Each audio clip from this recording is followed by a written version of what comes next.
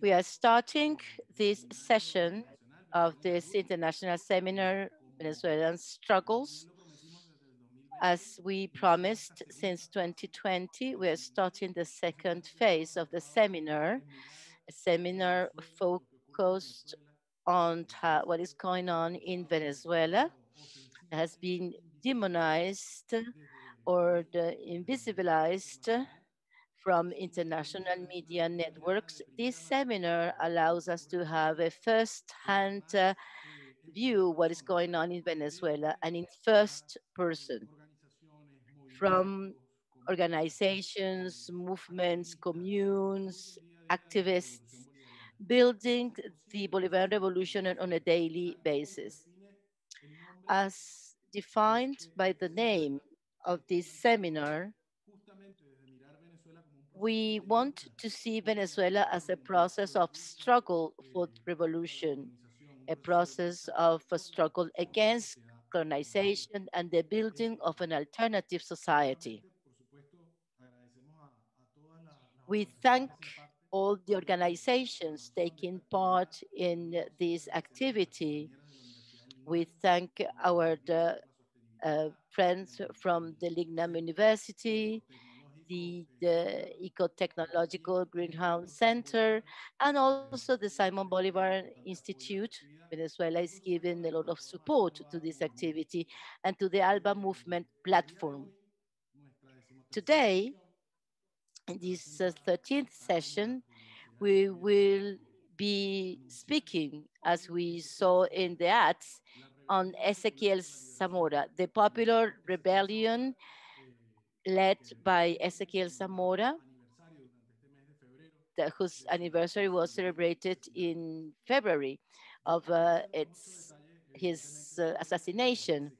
I'm not going to provide much detail about Zamora. However, I just want to introduce this debate showing this book. This is the Blue Book. It is a document built in the 90s in a collective fashion within the revolutionary movement 200. This movement was the grouping of civilian and military forces that organized in Venezuela in order to conduct a revolution and to change Venezuela, that during the second half of the 20th century was governed by a pact of elites, a pact organized between the US government and the two main right-wing factions in the country. From then on, 4 decades of disguised dictatorship happened. And during that period, this movement 200 developed under the guidance of Chavez. Here we have the documents of discussion of that movement. At the end of the 80s, with the end of the Berlin Wall, the reading from Venezuela is that the capitalism was in crisis, that the capitalist hegemony was in crisis, but also the left-wing processes were also in a crisis, also regionally. There was a loss of the path and goals. Therefore, Chavez proposed the need to rebuild the ideological basis for the revolutionary process in Venezuela. He proposed in this book, the Blue Book, the ideological basis predicated on 3 roots. These roots are emblematic figures that occurred 200 years, like Simon Bolivar, a general strategist, but also the role of Simon Rodriguez, also known as Robinson, as a guider, as a theoretical guide. And also the third route was Ezequiel Zamora as the general of the people. And Land and free people is the slogan of Zamora. I'm not going to develop any further the figure of Zamora, but just give you the context. So what has been happening in Venezuela over the last 20 years has a lot to do with these three ideological roots that have been intertwined in the historical struggles in Venezuela, in the region, and worldwide. With this context, I'm going to give the floor to our speaker, Ali Ramon Rojas Olaya, university professor of the Santa Rosa University, historian. He's part of the system of training insurgent Caracas. So without further ado, and thank you very much, Professor Rojas, we give him the floor. Thank you, Hernan, for this kind invitation, and thank you for giving us this framework of the role of Zamora within the Venezuelan Revolution. Today, we're going to talk about the rebellion conducted by Zamora, a revolutionary guide. Zamora, together with Simon Bolivar and Simon Rodriguez, is one of the three roots of the Bolivarian Revolution. He was born in a small town in Miranda State, Cuba, on February the 1st, 1817, when Rodriguez was 47 years old and Bolivar 33. Venezuela was raised by the bloody struggle for independence. His father, Alejandro Zamora, fought alongside the liberator, and he died in 1820. And his mother is teacher Paula Correa, and she organized women in order to support the patriot cause. On the birth of Zamora, Hugo Chavez, commander, said the following. Zamora was born there, in this place, in the Valles del Tuy, that was the forced passage of troops, peoples, travelers, and of news coming from the center part of the country towards the east and the plains of the center part. He was only 2 years old when Bolivar launched the speech of Angostura, and when the Third Republic was born, he was raised listening to the news of the triumph of the revolution. He was 4 years old when in Carabobo, the army and the people concentrated in Carabobo, led by the genius liberating genius of Simon Bolivar in 1821 that led to the great victory to the Venezuelan people in Carabobo in June 24th, where Colombia is politically born.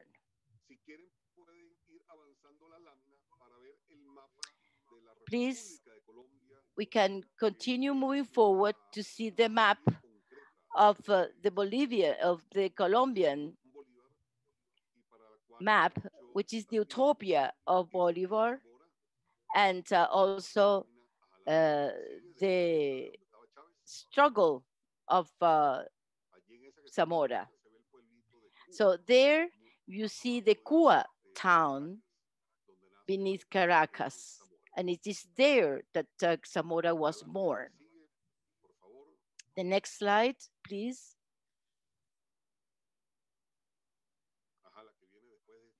So the next, please. Here we see this map depicting the Republic of Colombia created by Simon Bolivar. This Republic is born on December the 17th, 1819 in Angostura, and it represents the union of Venezuela and Nueva Granada, and that will become the unity of Latin America. Then we have Quito and Guayaquil that joined afterwards. So you can see how big that country was. We had the coastline of Nicaragua, the Essequibo was part of our country, the Galapagos Islands, part of Brazil and Peru. That was a vast nation, larger than the US at that time.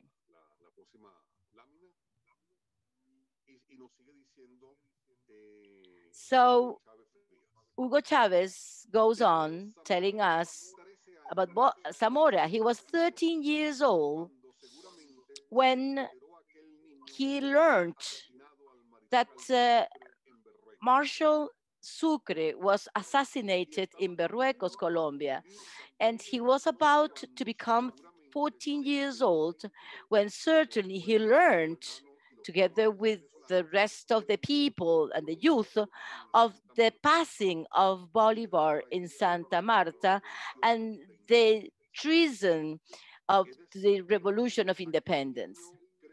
Therefore, that little boy was born among the poor, the peasants, the campesinos, expecting for justice. You can continue, please.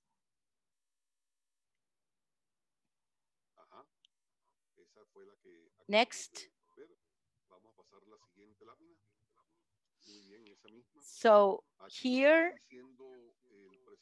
Chavez goes on telling us that that child felt at the heat of his home, his people of the town of Tui and the towns of the center part of the country, he was filled with the hope people had in 1819, 1821, 1824, with the triumph in the Battle of Ayacucho. It was also filled with the despair, the same despair that filled the Venezuelan people after the passing of Sucre and Bolivar and the fracture of the unitary dream of the Republic of Colombia.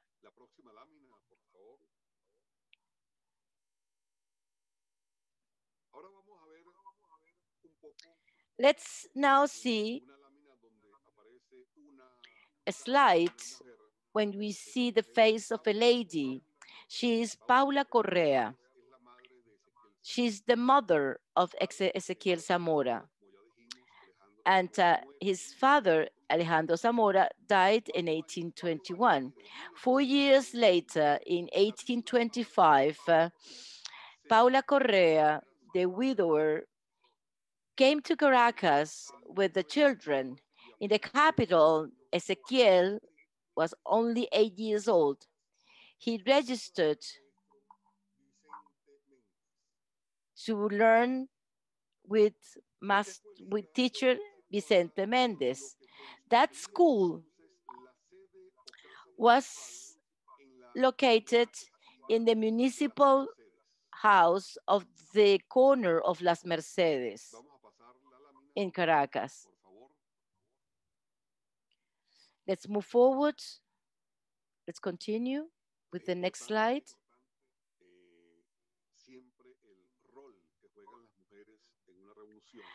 Women play a major role in revolution historically. Historiography ignored women for a long time. Likewise, the participation of indigenous people and Afro-descendant people in the independentist revolution. Prior to the Santa Ynez battle, the Zamoras Bolivarian forces go to Barinas. They were led by the Pedro Ramos, a member of the oligarchy, and the power was in the hand of the puppet Julian Castro. In that day, the peasant blood was boiling. They needed a transformation. Zamora planned an ingenious system of the trenches that offered some resistance to the conservative soldiers. The soldiers thought that the victory will be easy, but in the end, they will be falling in a mortal trap in Santa Ynez. Prior to December the 10th, those days were days of devastation.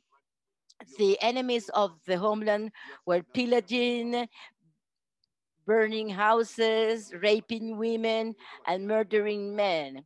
Juan Yari, an old guy who knew very well the geographical region and was known as the map of Barinas, he was there and he wanted to use him to lead to Zamora. So there we have these images we see have been painted by the artists of the people. And the painting you see there is on the book of Brito Figueroa, one great historian, important intellectual of the second half of the 20th century. He made major contributions to the insurgent history. So please move forward with the next slide. On December the 10th, 1859, Ezequiel Zamora defeat the enemy. The methods he used in the Santa Ynez battle, as I already mentioned, was the guerrilla warfare with an army of campesinos. That is why he used to wear on top of the straw hat the kepi, which is the symbol of the unity between the civilians and the military. And it is precisely what motivates Chavez to unite civilian and military forces. This link that translated into the Blue Book, where he develops the foundations, the philosophical foundation of the Bolivarian Revolution.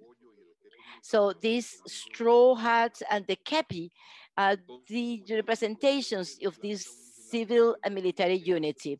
So he created an ingenious system of trenches that will offer a brave response to the conservative soldiers. Let's see next what this prestigious historian from the Victoria town in his book, Time of Ezequiel Zamora. Brito Figueroa considers that Zamora was a paver of paths to conduct the peasant revolution, to transform the structure of property and the ownership of the land. So we can see what this great Leon historian says, Leon Tapia. Next slide. In a book written by him,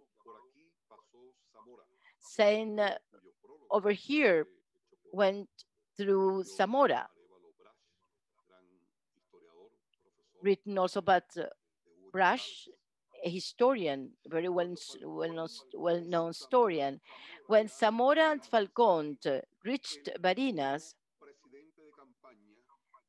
Falcón as president of the campaign and Zamora, the head of the army, the difference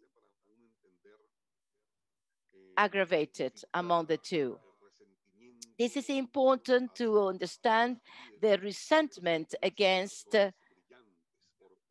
brilliant people, brilliant strategists, because they have their own light, and mediocres try to despise and ignore those luminaries. The difference between the two deepened. Zamora took a single path, Falcon trying to find other roads. With Zamora, the whole world. With Falcon, the rich people belonging to the elite. Zamora giving the orders, and Falcon with constant resentment against Zamora.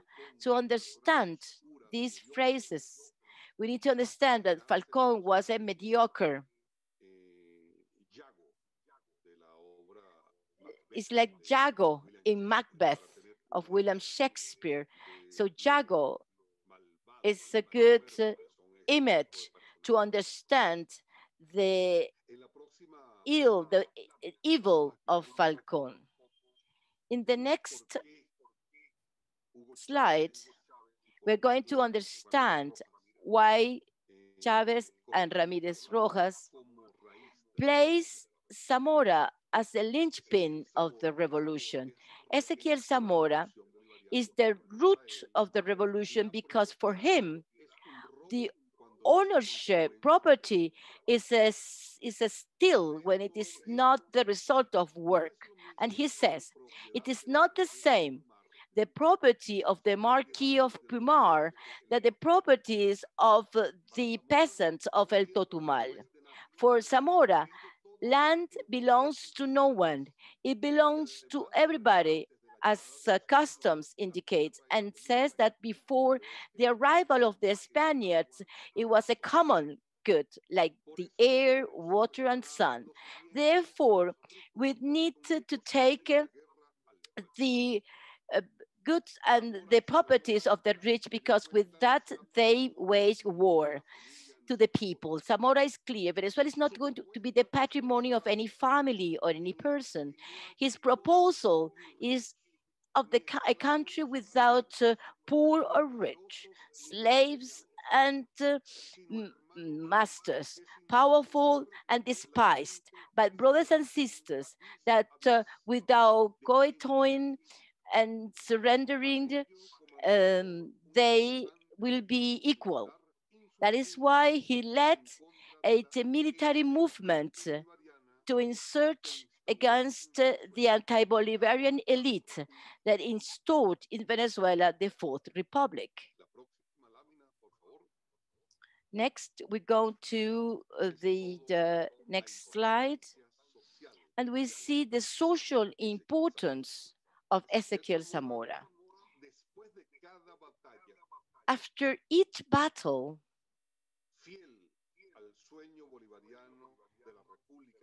truthful to the Bolivarian dream of the Great Colombia, always tells his soldiers, the homeland pays tribute to you for your effort, your activity, and your total devotion to the homeland that you have expressed in the struggle to rescue the homeland against the dictatorship in order to attain prosperity and civilization that is prepared by the Colombian Federation, a natural consequence and precious result of our efforts and sacrifices. So we need to stress the importance of remembering Zamora as part of the trees of the three roots, Bolivar as a military genius, Simon Rodriguez as a political genius, both at the highest of levels, a military one and the political one. However, since independence the final independence is not achieved. And as Clever Ramirez says, that people is independent when they can produce food, medicine, and dignity. And the economic blockade imposed on Venezuela is because we have the raw materials, but Venezuela determined that we had to be dependent upon their technology. They extracted the oil from Venezuela, and we needed to buy it back in the form of transformed material. So we abandoned the fields and we had to purchase food from abroad. So we didn't have a free nation. Therefore, Zamora is of the essence because if Bolivar, Sucre, and Miranda had succeeded, Zamora had no reason to be. Zamora is just a continuation, a need to go back to the Colombian Republic. In 1999, when the Bolivarian Revolution started in a peaceful manner through democratic elections, one of the great dreams of Hugo Chavez is to give continuity to the Colombian Republic, that of course cannot be called as such because Nueva Granada took up the name of Republic of Colombia. But Chavez still called it the Community of Latin American States, CELAC, meaning that the America without the United States and Canada, since they represent the border state, which is totally foreign to the Bolivarian proposal and its political doctrine. Let's move forward to the next slide. Now we will see what was the link between Zamora and Bolivar. And we are always talking also about Simon Rodriguez because they are the three bases of our Bolivarian revolution. Ezequiel Zamora proposed to create communal spaces, toparchies of Rodriguez. For Rodriguez, toparchies were very important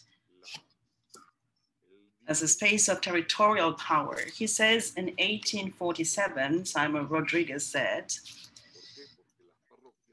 I hope that the parishes will be named as toparchies because parishes had at the center a church, not a temple for faith, but a temple for power. So for Simon Rodriguez, toparchies needed to be created, universities to be centers of knowledge where food would be produced, would be protected, where there will be schools and self-sustained efforts, where there will be popular education, and that relationship among human beings with respect as equals. So for Zamora, those toparchies were to be used to the benefit of the whole population with the idea of promoting a mind, spirit, and praxis that would be oriented towards a common good. For instance, to assign land to the use of the farmers and to the use of all the villages. Some of the measures that Zamora made could look like loving acts and caring acts for the children, the dispossessed children. And he used to say that the owners should provide land to the people, to the peasants, to the farmers, so that they could provide free food to the dispossessed. So this is what a true politician needs to do to take care of the people's interests and not of the oligarchy interests. And that will be guided by the Bolivarian doctrine and not by the Monroe doctrine. Next slide, please. Next slide, please. Here,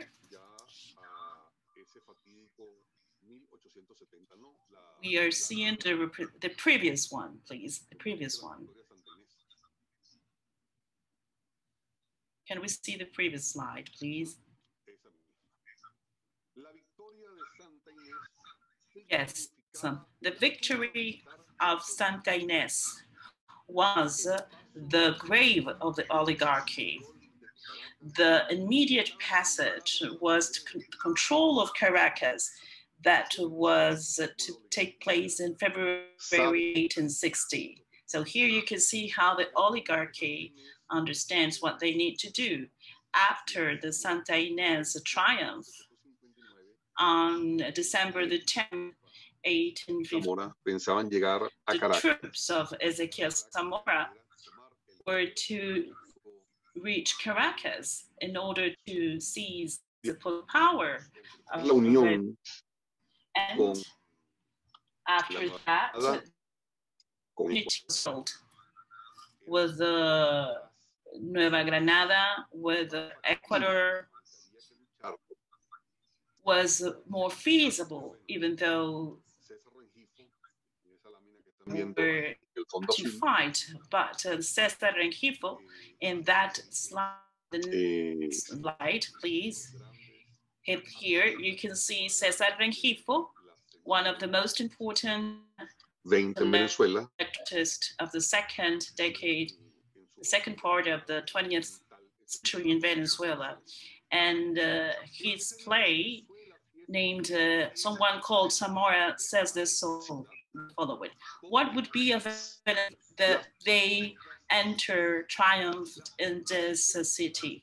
Poor Caracas, the hordes of Attila, the maidens and the matrons of aristocracy will fall prey of the new Huns. These words were spoken by Don Elicio Gimenez, who was a young brigadier coming from the most distinguished families of the country, in the play Someone Called Ezequiel Zamora by Cesar Rengifo, who understood very well the national spirit, and he represented the year 1859, the year of the Santa Ynez battle. So here you can see, please, next slide. Next slide.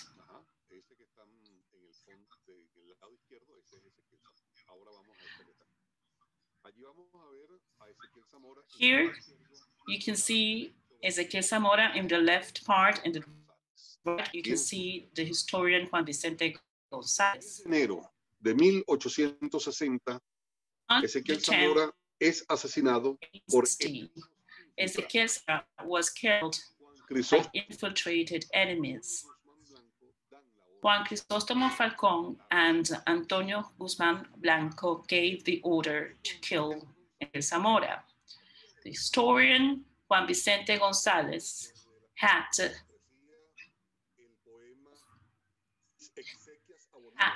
hypocritically written the poem My Obsequies to Bolivar in 1842. And when he knew about the crime, he said, "Lucky bullet, God bless 1,000 times the hand that shot that bullet." So as you can see here, we have an anti-Bolivarian stance, an anti-Colombian stance, inhumane stance of this important Venezuelan historian.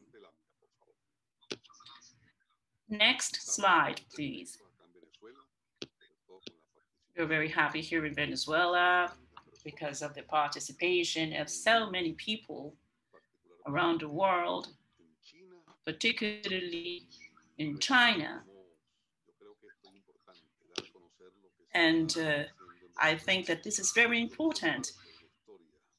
It's very important to tell what is happening in Venezuela and to tell the una importancia para el history.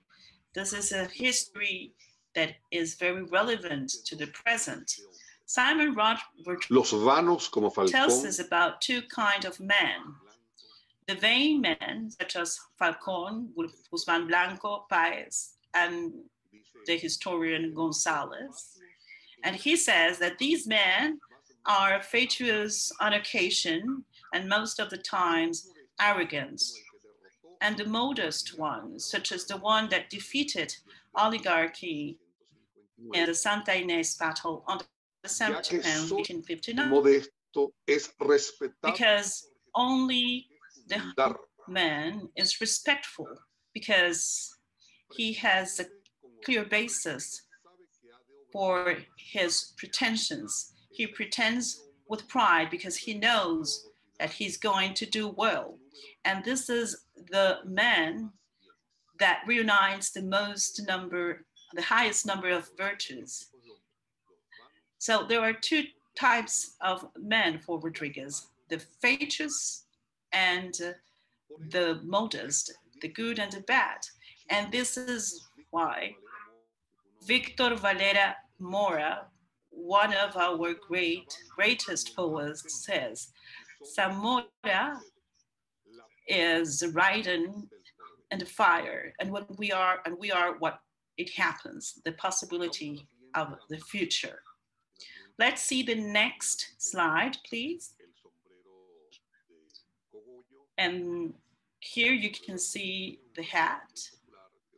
This is a very popular hat that were worn by women and men in the inner cities of Venezuela, in the provinces.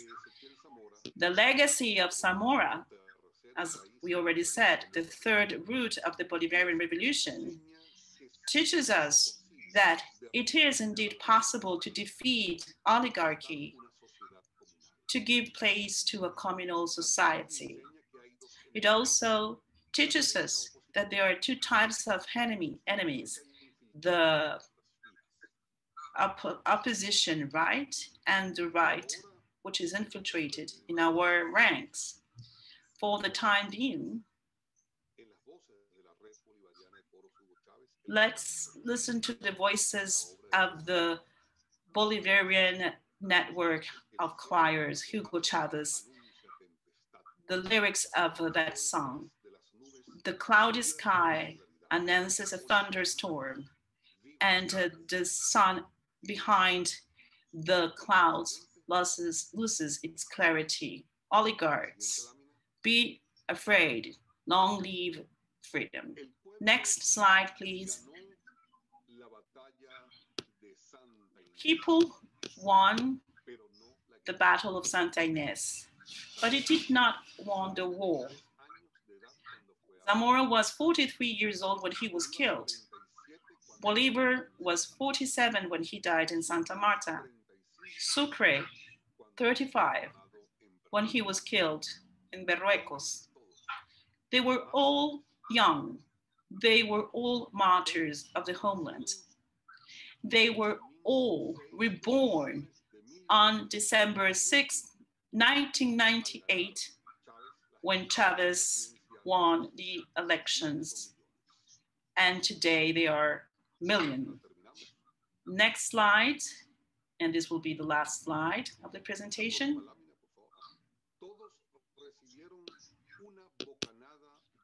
They were all relieved on December the 6th, 2020, when the people gained back the National Assembly. They and Nicolas Maduro Moras, our constitutional president of the Bolivarian Republic of Venezuela, have a plan, a strategy, because as Simon Rodriguez explained in his defense of Bolivar written in 1830, the tactics of a commander-in-chief is to avoid dangers and to secure victory. We already defeated Donald Trump. We are winning this hybrid war at a very high cost, a hybrid war that has separated families,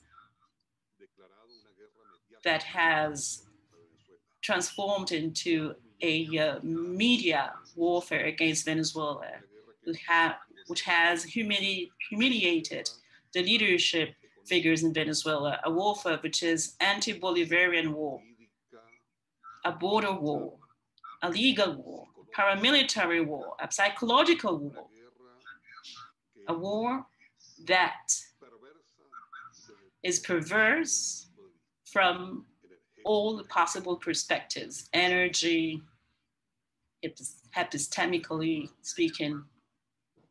It is a war that has affected the Venezuelan people particularly. We are winning this war, this hybrid war, at a very high cost.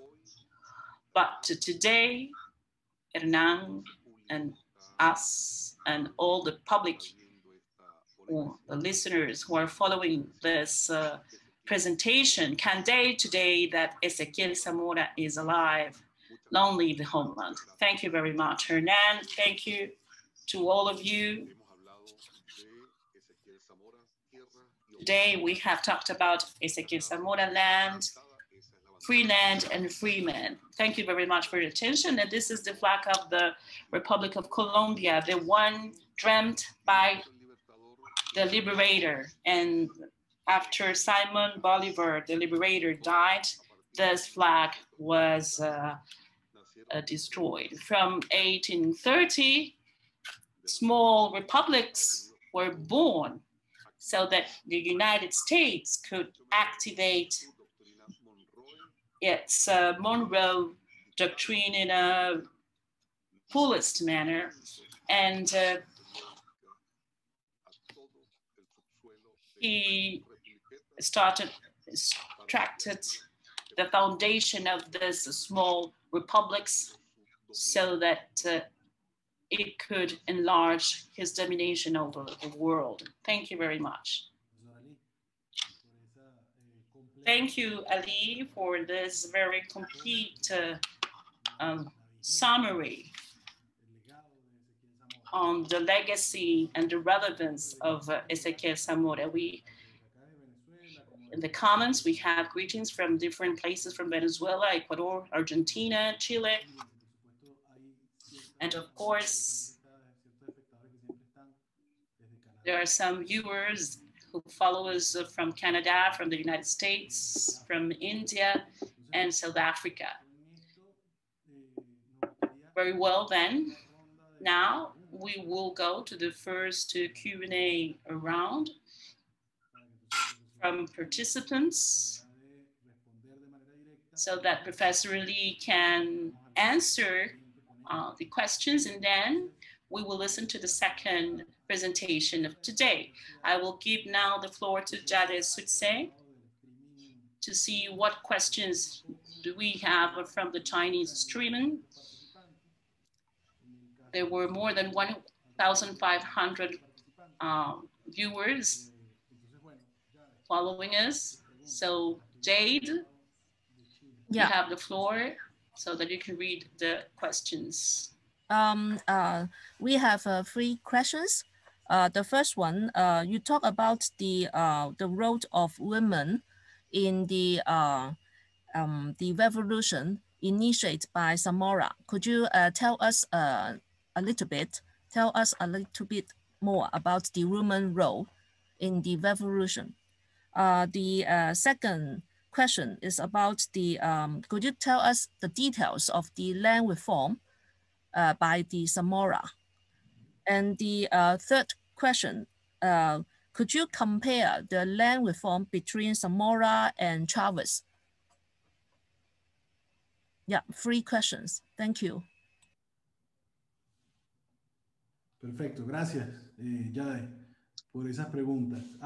Thank you, Jade, for those questions. Thank you very much.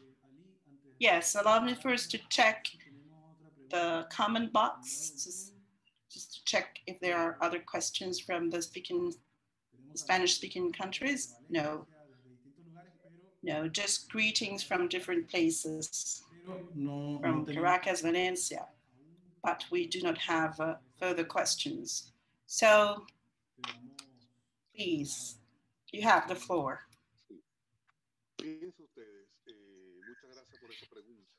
Thank you very much for that feminist question. Hugo Chavez always said that the Bolivarian revolution was a feminist revolution, and Venezuela, in fact, is a feminine gender country. We talk about the Bolivarian Republic of Venezuela, a female republic, but historically speaking, the role of women was made invisible. When we talk about one of the most important insurrections in Venezuela at the end of the 18th century, which occurred in La Guaira, we talk about the conspiration of Gual y España. In that conspiracy of Gual y España, also participated Joaquina Sanchez, a woman, and she played a main role.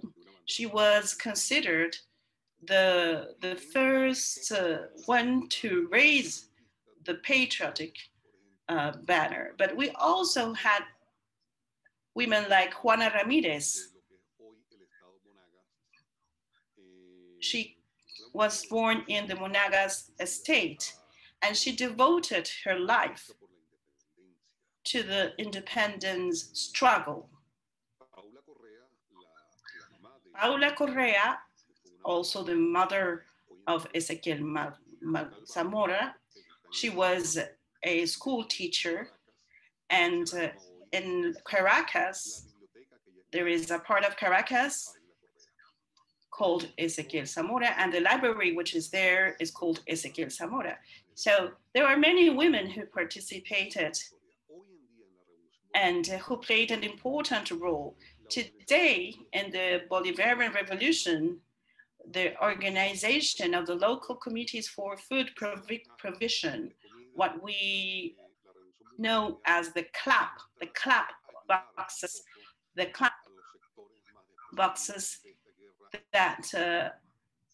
which purpose is to help the dispossessed sectors to face the economic warfare imposed by the United States. The organization of those clap boxes is secured by women.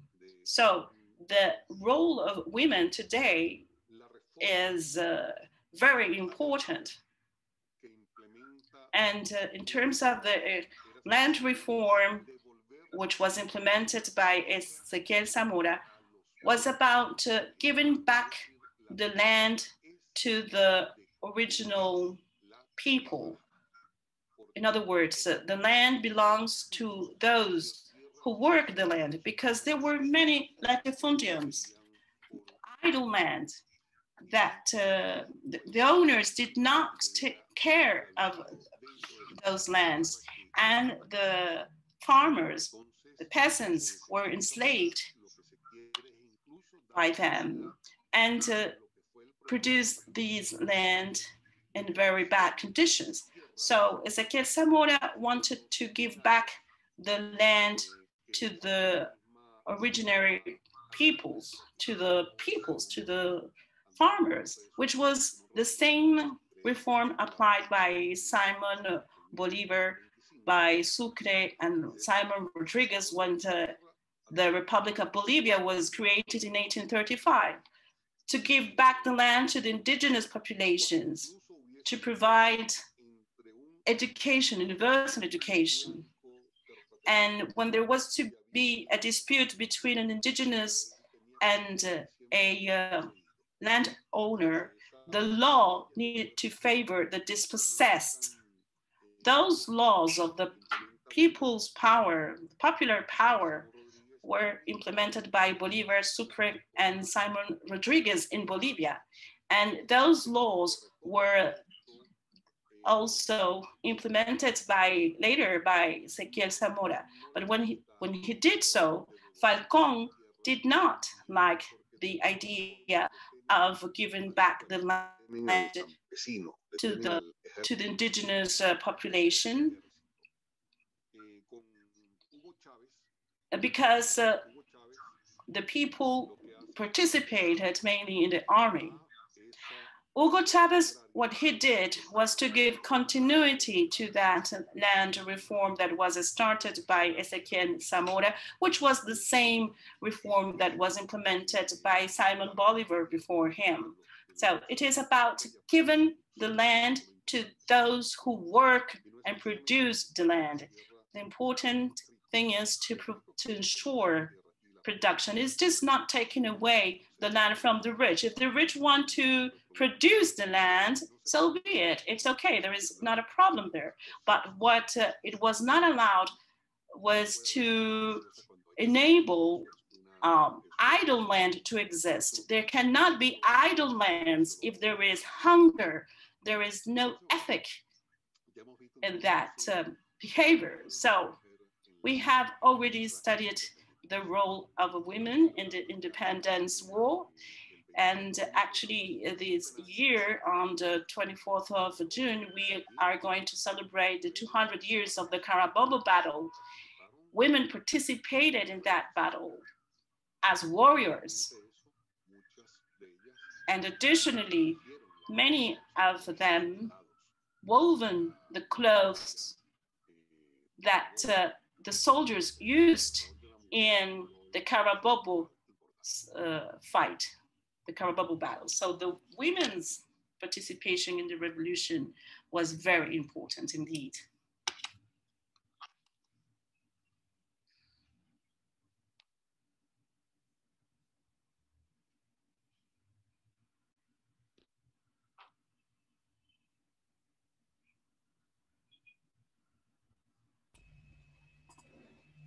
Hello, Hernam.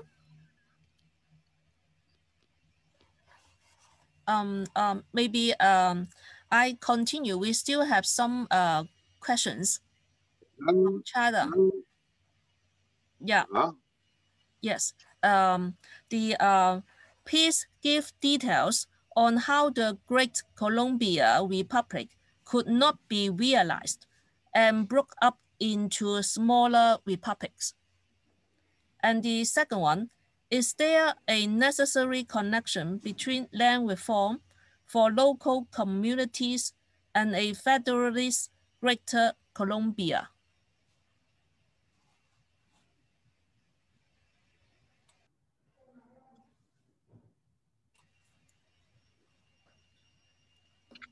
Fíjense ustedes, yo he hablado aquí de la República de Colombia. I've talked about the Republic of Colombia.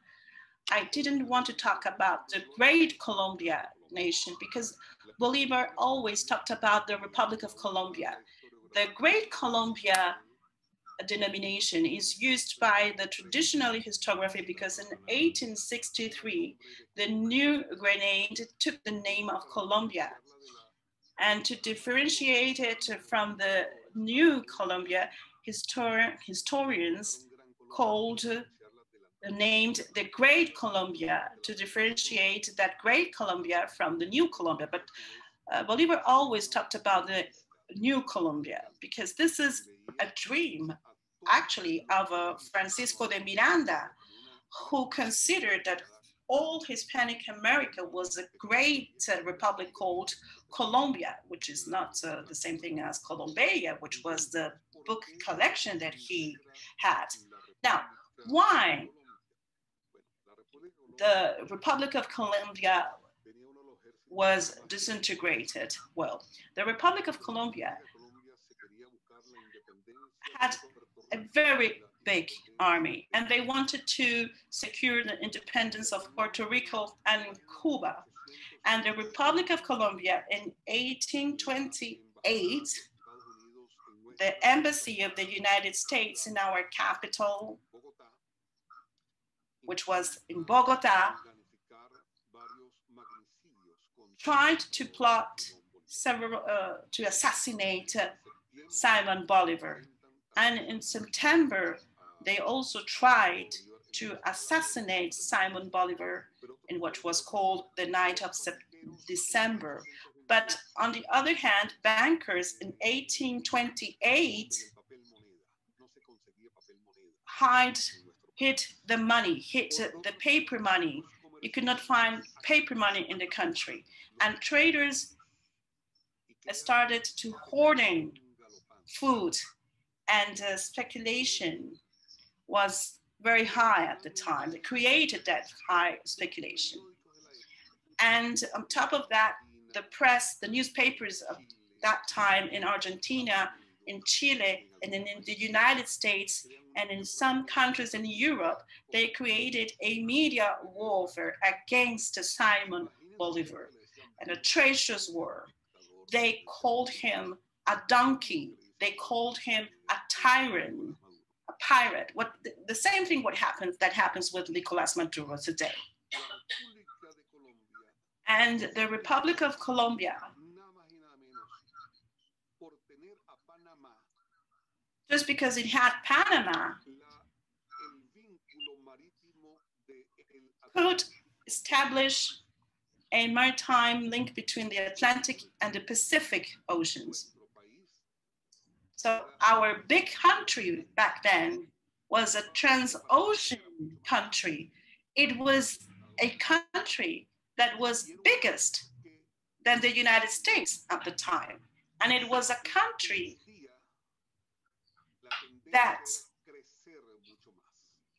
was growing constantly. Bolivia was with the Sucre, Bolivia was there, Peru was there, and the United States unleashed a political warfare with a smearing campaign from Lima to try to dismember the south of Colombia, which was placed in Quito, Guayaquil. So the United States were seeing how the Bolivarian doctrine was triumphant, that was going to be enlarged to Mexico, from California to Argentina. And if Bolivar had not died, and the Americas had not been dismantled, Colombia would be greater and bigger than Russia. So this was going to be a gathering of Toperkids, as it was said. The Confederation of Toperkids was the best government that a political system can have. From California, Texas, to Argentina, to the Patagonia, that was going to be a confederation of Toperkids. So what represents today the SELAC? Today that would be one single republic, a great power, but not a power to exploit human beings. No, it was going to be a true emancipation, altruistic, humanistic emancipation, where the peoples would have the possibility of freeing themselves and enjoying of the self-determination of the peoples, and not killing indigenous population, which was what the United States did in the indigenous towns in the United States, where they plundered their cities, burned their ports, killed the people, because they wanted to impose the white species with the ideas of the white supremacy because of the color of your skin. And they believe that even today that they are the masters of humanity.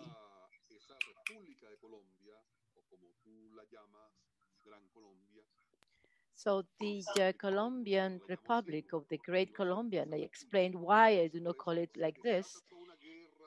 That is why the war is uh, launched against Bolivar, against the Bolivarian model that in Angostura in February, in the Angostura address, he explains who we are. He says, we are Indians, Africans, and Spaniards. And we have a high percentage of African blood since Muslims, Arabs, they dominated the Iberian Peninsula for 800 years through the Al-Andalus. So even through this Spanish blood, we also have African blood. That's our essence. When Europe and the US, they realize that we are a mixed blood, that breaks with the theories of racism that after 1819 start to accelerate, saying that the Caucasian race is the superior race, and many other stupid concepts. And there is a single race. There are no races. Thank you very much for your question. I hope I have answered your questions and satisfied your curiosity. Thank you, Ali, for your answers. We have other questions. The next round, I'm going to read them to you. What was the source of the concept of assembly at the time of Bolivar as a body of government? There are comments and greetings from South Africa, and they want to continue building narratives against the hegemonies.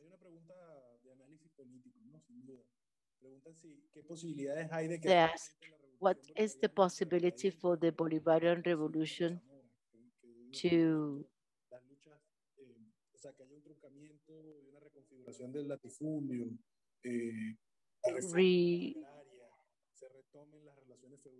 go back, that the causes of the people may be betrayed? What is the possibility that today we betray the aspirations of the people?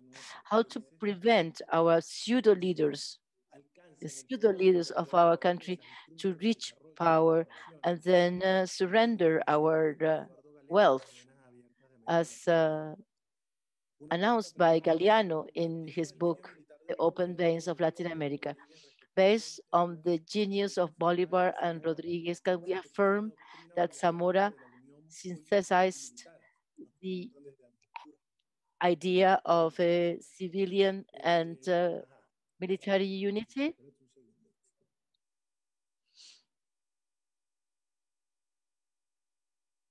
También nos preguntan. There is another question.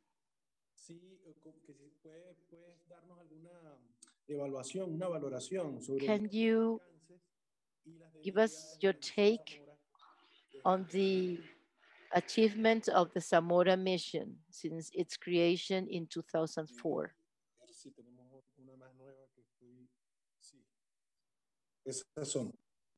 Así que adelante, Ali. Those are the questions, so you have the floor, Ali.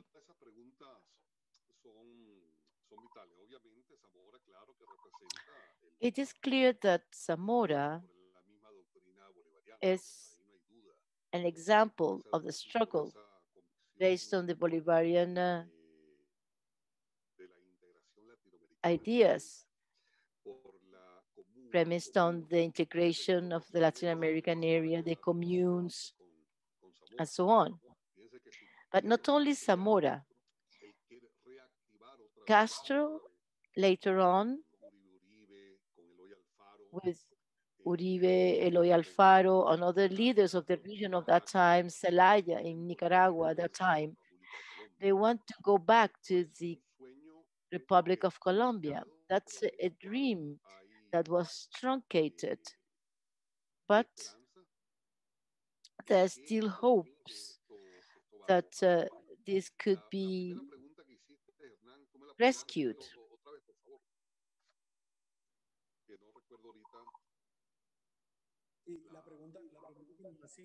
The second question was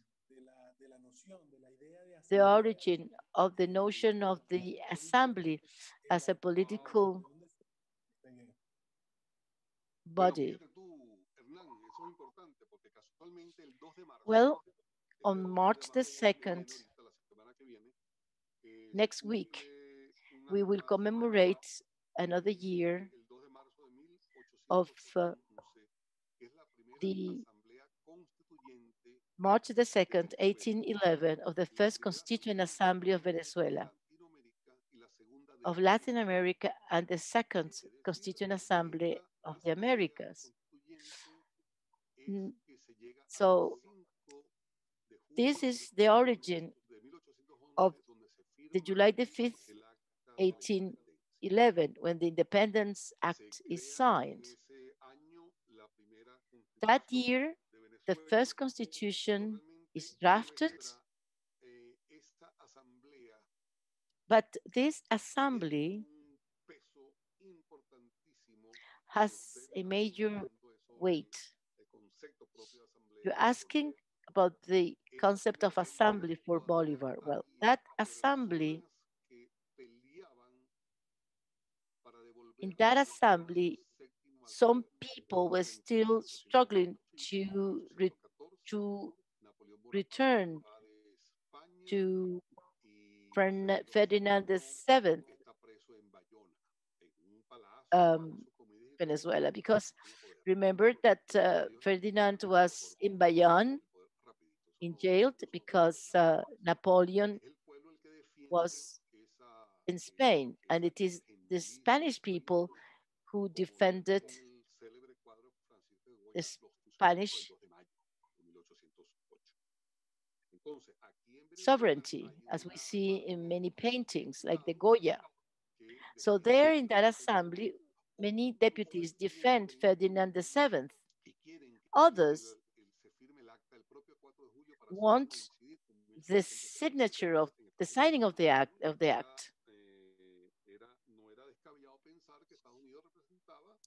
because they the, the United States was an example of liberty because it had delivered itself of the chains of the UK.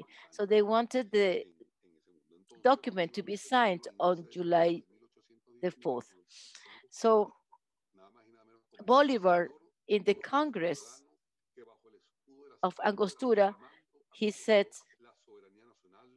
how glorious is the citizen that has been able to convene this assembly under the arms of the Republic. So in that address of Angostura, Bolivar is very clear. Our code is not the code of Washington, he said very clearly. Regarding the Zamora mission, we are not going to discuss only the mission as such. All missions played a major role. We need to be clear about this. Chavez created the missions based on the theory of the needs, not of Abraham Maslow. It's the pyramid of the needs. He says there are several basic: food,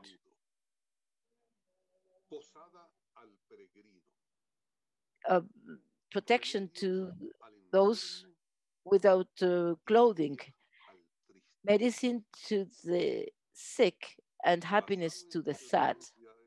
Based on these basic needs, Chavez created the great social missions.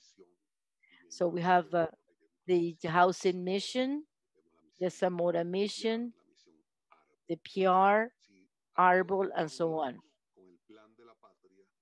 And then this lead to the plan of the homeland and to save the human race, because the capitalist model is a predator model that goes against the survival of humanity. So we understand the weight this mission has. So when you follow the thread of history, you realize that the struggle of Jose Maria España Gual and Joaquina Sanchez is the same struggle that before Jose Leonardo Chirinos had waged in Coro, and it's the same struggle of Negro Miguel. And even behind, we had all the struggle of the original peoples, and ahead of us is the same struggle for independence of Francisco de Miranda, Sucre, Bolivar, and the same struggle waged by Zamora, and the same struggle waged by My Santa, the same struggle of Argemiro Gabaldón, Fabricio Ojeda, Guberner. Women are also always present, Olga Luzardo in Zulia, and the same struggle waged later on by Hugo Chavez on February the 4th, 1992. And it's the same struggle of Nicolas Maduro Moro today. That something could happen as happened to Zamora, well, it's hard that betrayal could happen, because the Bolivarian revolution today has President Nicolas Maduro as the political arm of the revolution, but also has Diosdado Cabello, Vladimir Padrino Lopez, a Bolivarian armed force where they are the intelligence and counterintelligence weapons required in order to find those who might betray this revolution. Then we have a Bolivarian militia. We have a people with the military intellectual capabilities required to defend this revolution, to defend it from this enemy and other enemies that might come later on. So there is political awareness of the role of the Bolivarian Revolution in the geopolitical context. Venezuela is today the geopolitical epicenter of the world. We are mindful that they give the insatiable thirst of wealth of the United States and the European Union, with the NATO as the armed arm, the terrorist organization of the Northern Atlantic. They want our coastline. They want our wealth. The coastline is required because through that coastline they can then export better the drug coming from Colombia in order to drug the US youth, so they cannot see what is going on, and so they can never rebel against their government and against the violence deployed by the US around the world, with the atomic bombs in Nagasaki in Japan and so on.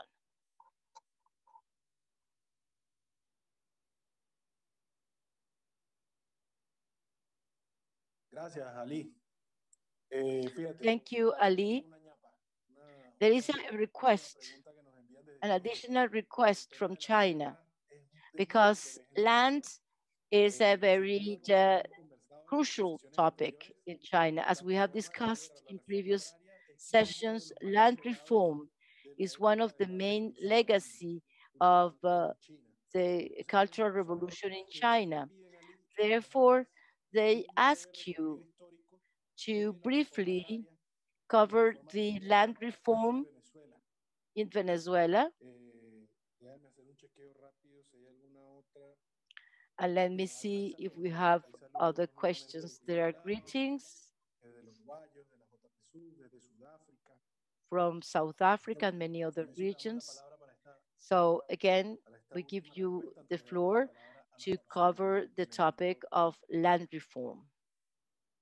Tienes que traducirle, Hernán, a la gente que no habla castellano, que es ñapa. So let's address this topic of land reform. Say we took ñapa. ñapa is to answer another question. If I, for instance, I purchase bananas, once I pay, I ask for a ñapa, meaning give me a little bit more for what I already paid.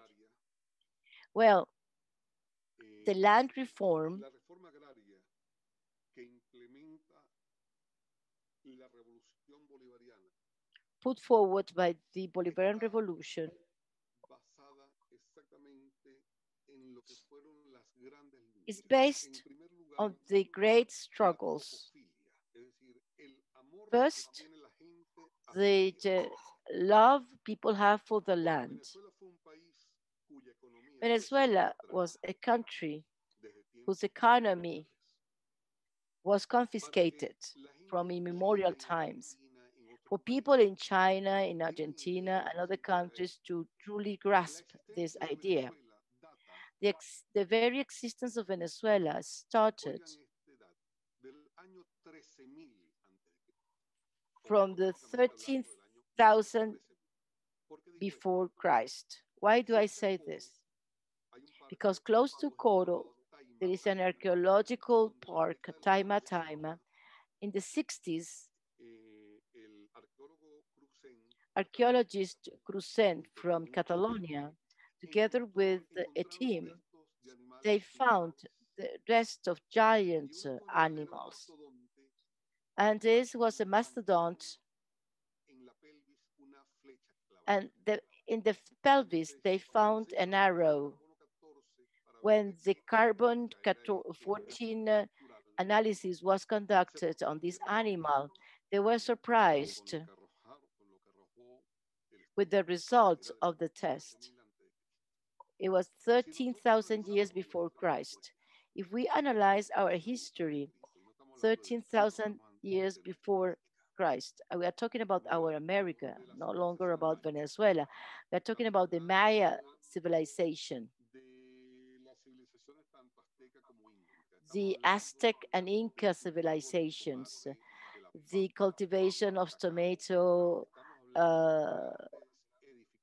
Estamos potatoes, hablando de lo que significó la cultura, el maize, intercambio cultural the large en nuestros pueblos, con climas favorables pyramids, tanto en el Caribe, donde the prácticamente favorable weather in the climate in the Caribbean with eternal summer without four seasons.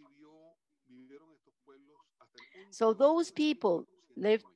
like that until the Al día October siguiente 1492, llegó la invasión europea a because the next detenernos, day the a Spanish invasion restaurar. arrived Pareciera que esos to reset our culture. 14.492 Those años fueron 14,000 years were refrescaron erased. económicamente las cosas. They reset our hard disk. Entonces, nuestra historia pareciera que Our nació history el then 12 de seems octubre to de begin 1492 on en adelante. October the 12th, 1492. Fíjense que estamos hablando del 96,5% de nuestra existencia. It means De Colón para acá 96.5% solamente of our tenemos el existence. Since Colon, 3,5% de we nuestra only have existencia. Pero en ese 3.5% of our 96,5% existence. de nuestra In the existencia rest of hay the un period, apego a la tierra, we have una a love for our land. hermanarnos. We Es decir, cherish our land. We celebramos like to el be in fruto de la communes. tierra es para We todos. plant Cuando and the cazamos fruit con belongs to all. matamos, ese When animal que cazamos no los comemos entre the todos. Cuando pescamos, animal esos we peces chase, son para the todos. animal is shared. When we fish, the Cuando fish belongs algunos to all of amigos us. les gusta And when a encontrarse, friend quieren vivir juntos, todos construimos su casa. when the family wants to have children, the community builds a house. So for all those 14,000 years, we lived in that fashion. But in 1492, they told us that that land did not belong to us anymore, that the fish was no longer ours, that the cattle was no longer ours. And on top of that, they exploited us. They imposed another religion, other cultures. There was a countercultural attack to transform us in vassals. So for the liberators, revolutionaries, it is vital that the land. In 1847, Simon Rodriguez said, talking about the love for the land, the value of creation is to make sure that people cherish the production of the land. In this fashion, we destroy the provincial privileges. Hopefully, each parish should love the land. In that case, we can build a confederation, the perfect, most perfect government that could be imagined by politics. It is the way to get rid of despotism. And he says that this is possible only if we teach so people know, and to train so people know what to do. So the attachment to the land is of the essence. When Chavez says commune or nothing, it's not just a slogan. It's not a fashion. It is a philosophy stemming from our 96% of the 96% of our history, the attachment, the devotion to the land. The land belongs to those who labor and toil the land. So, friends from China, we are not saying that we need to confiscate the land to the rich. If the rich have land and they work that land without exploitation of the people, they are welcome to the revolution because we need their contribution. Now, we do not need our parasites who live out of the fruit of the state. We need rich people who can produce, who are fully aligned, like the four stars in the flag of China and the stars of the Communist Party at the heart, meaning the workers, peasants, professionals, and the owners of the production means.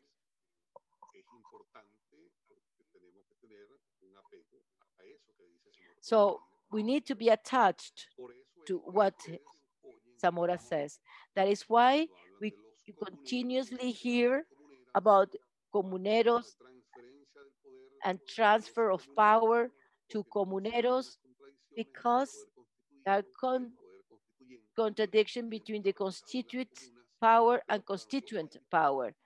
But it is vital for us to conduct the land reform because the purpose is simply that we do not have idle lands in fallow. We need producing lands. There is hunger,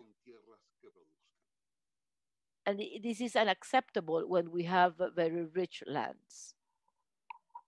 Muchas gracias, profesor Ali. Thank you very much, Professor, for your presentation, and thank you for the answers. Following this presentation, we are going to have an I will invite Professor Ali to continue joining us to for the next presentation, so at the end we can have a global Q&A period. We have Pablo Gimenez, economist, professor of the Bolivarian University, coordinator of the program of political economy of the Bolivarian University, activist and militant of the Bolivarian Revolution for a long time. And we thank him for coming and to complement the analysis conducted by Ali and talking about the validity of the legacy of Zamora for the revolution. So we're going to give the floor to Pablo, who is going to share my computer with me. Good morning from Venezuela, sharing phones and computers and connection. After listening to Professor Ali with the very vast exposition on the validity of the thoughts of Zamora, I'm going to refer more to the context, to economic aspects that could complement the important presentation made by Professors Ali Ramon Rojas. In that regard, I think I'm going to connect. I am going to start with the final part of his presentation, the question on the land reform.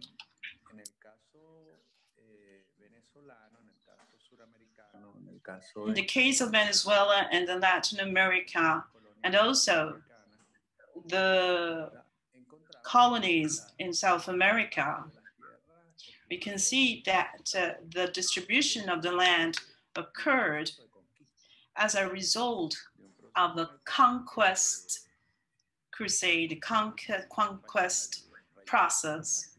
The kings of Spain allotted the land based on violence and domination, and this is how they distributed the land. However, in different periods of the time, there was legislation which attempted to protect the communal lands due to the fact that the indigenous population was devastated, and there was legislation aimed at protecting the indigenous population. However, in the case of Venezuela, according to certain historians, this process didn't occur in that manner. And on the contrary, on the 16th and in the 18th centuries, there was a high concentration of the former communal lands. The Spaniard Empire conquered a continent, imposed the exploitation manners, and perpetuated 3 centuries based on the land territorial and the concentration of the land in a small group of families.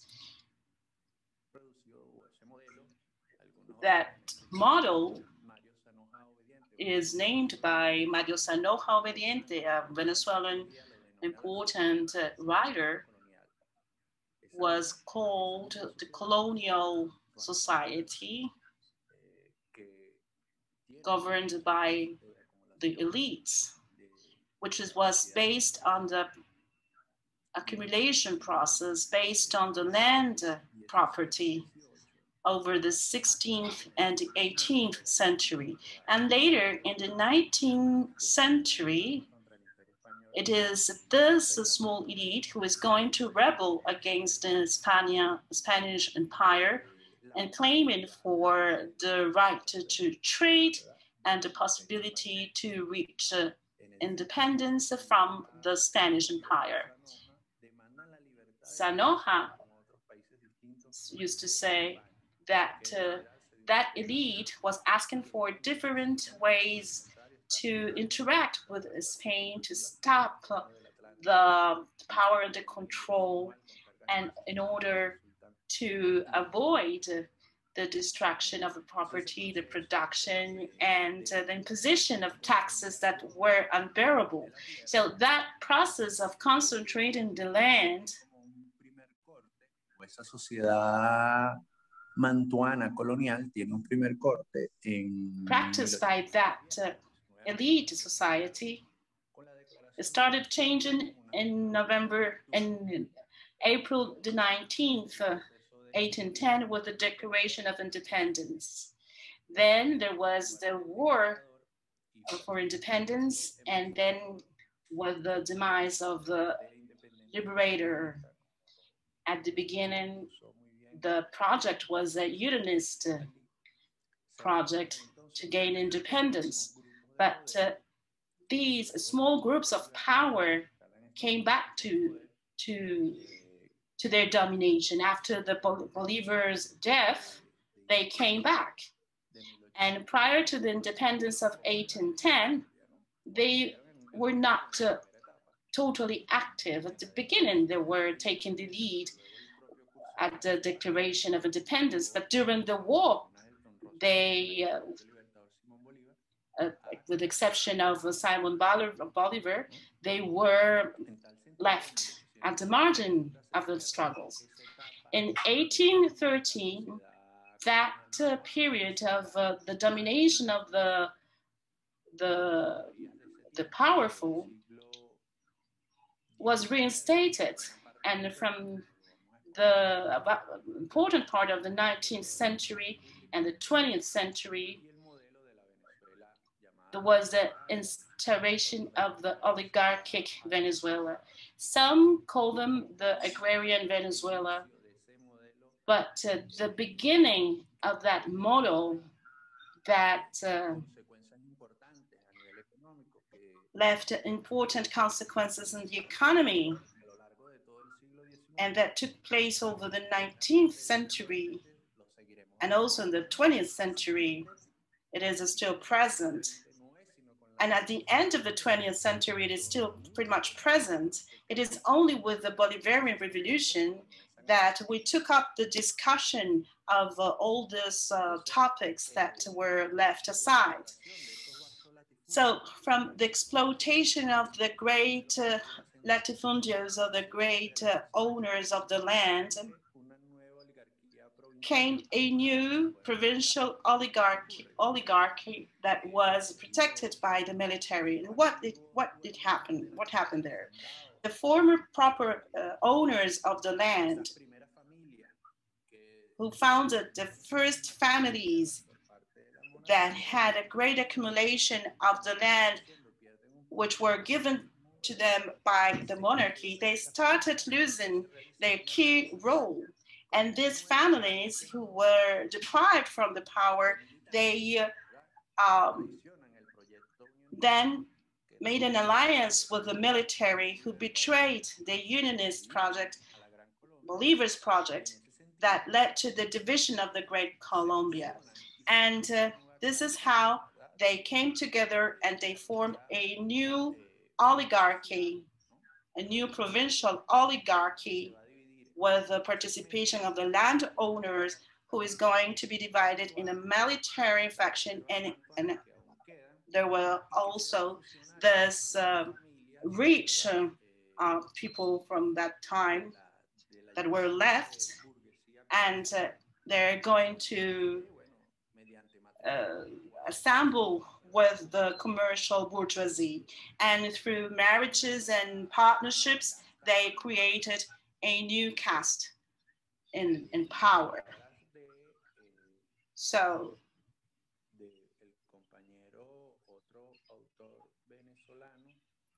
as Orlando Araujo said, a writer, in one of his books named The Violent Constitution, he says that the man who drafted Constitution of 1830, who created the Republic of Venezuela, separated from the project of the Great Colombia, those who drafted the constitution were the same landowners who had convened the people to conquest the political power. They were the direct descendants of those conquerors who from the 16th century were using and seizing the land constantly. So the 19th century, according to the writer, was a century characterized by the accumulation of land. And the landowners who just made themselves richer by accumulating land constantly.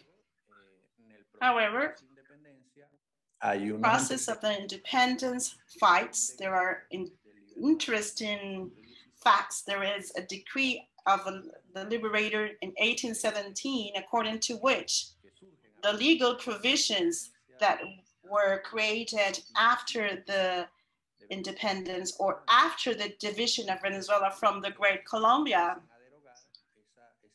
is to eliminate the decree of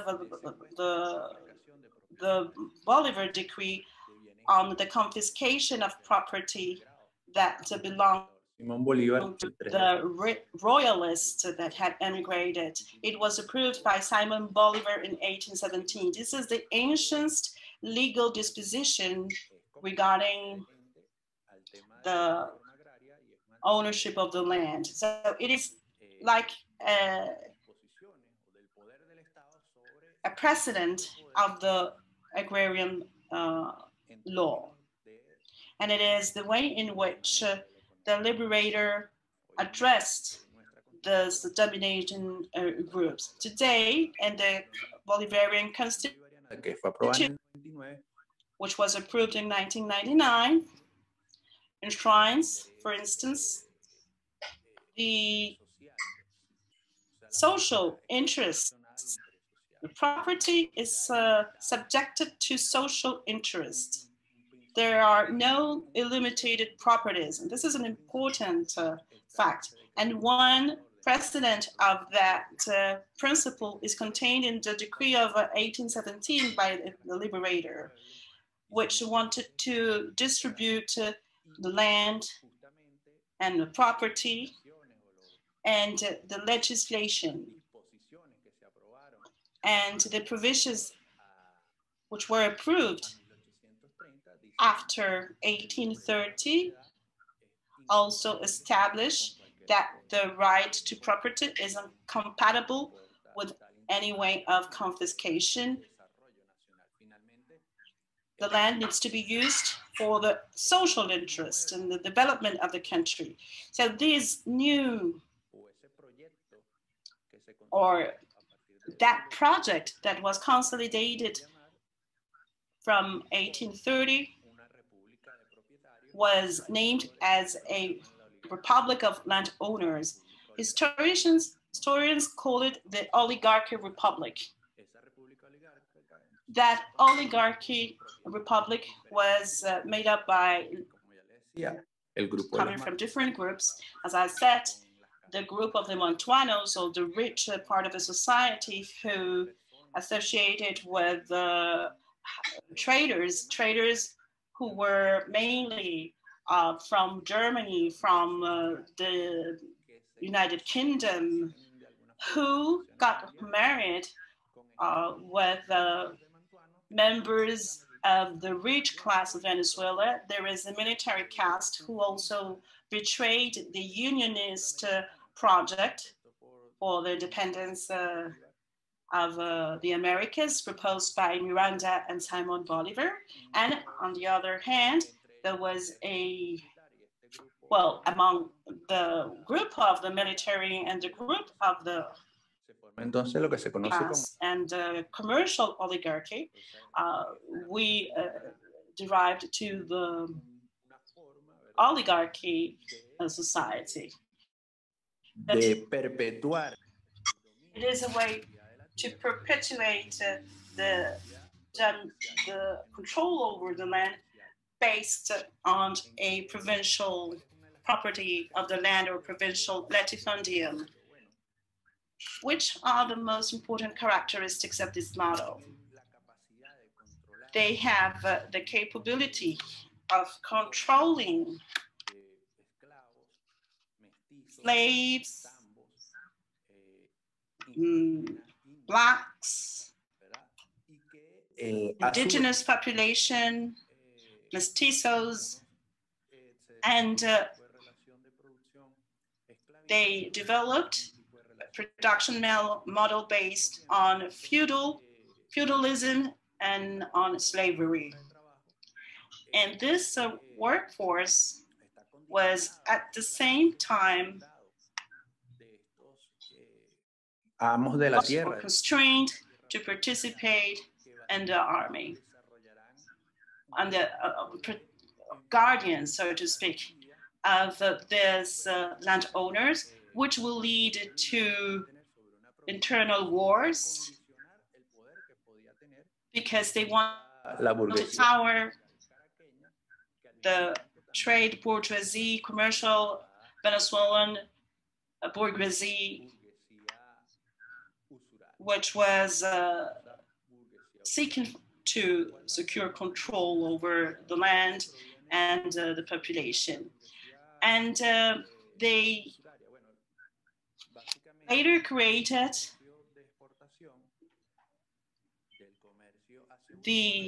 another bourgeoisie based on the speculation. They entered into the world trade and they were able to place the products that came from the production of the land. They were practicing intensive agriculture, and they were accumulating the use of the land. So there were also many idle lands and a lot of exploitation of the labor force in very abusive conditions. They did not guarantee any kind of decent conditions to the farmers or those who worked the land. So in the oligarchy republic, what we see is a government which practiced free trade with foreign countries, but domestically, they practiced relationships based on feudalism and on slavery. That domination based on the ownership of the land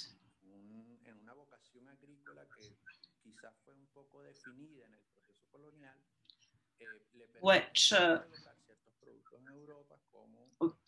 enabled them to place some products in Europe, such as coffee, cocoa, and also in the plains, cattle.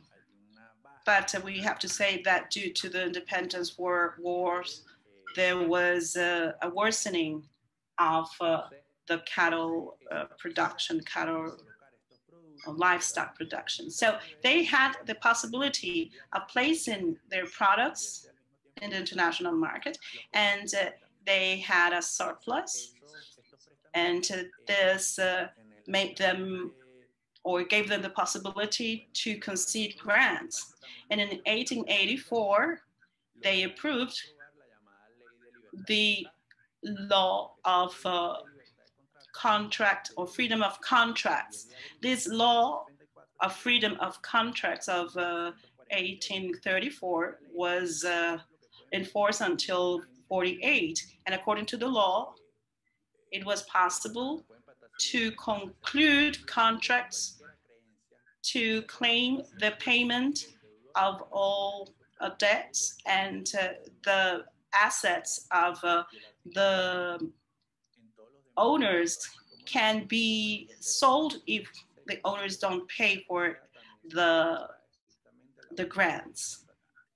And the will of the parties will be respected. And generally speaking, this law gives the freedom to this bourgeoisie, which is in close partnership with the trade bourgeoisie and with the rich classes. It enables them to grant loans and to put delays and conditions. And if those delays and conditions are not fulfilled, then they could sell the property of those who had the debts, and they could sell them at any price and within any delay they wanted or they deemed necessary. This was the model of the law of contracts. It worked for a while, but it also served to this class, to this bourgeoisie, a small sector of the rich, the Caracas bourgeoisie, to continue accumulating the land and accumulating riches. So the bourgeoisie, the oligarchy of the landowners, and also in alliance with a group of military, they are going to challenge the power of the Caracas oligarchy.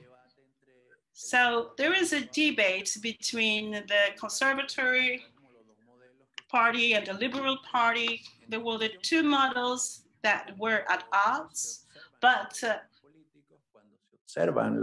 we look the political programs they had and the proposals they had, none of the two sectors were offering a true agrarian reform, and the conservatory party did not offer anything, and the liberal party, according to Domingo Alberto Rangel, he says that the liberal party should have raised the possibility of modernizing Venezuela to address the capitalist development in order to produce a agrarian reform. But the liberal party was made up of segments of the provincial military bourgeoisie and also by a sector of intellectuals such as Leocadio Guzman, who owned a journal that published the beliefs of the party. And Ezequiel Zamora was actually a follower of this journal and this journalist. And since we're talking about Zamora, he became one of the leaders of the Liberal Party. So this oligarchy based on the land property was an obstacle to the development of the forces of Venezuela. And the country was paralyzed, and that model was functioning only to benefit the oligarchy sector, which, in other words, also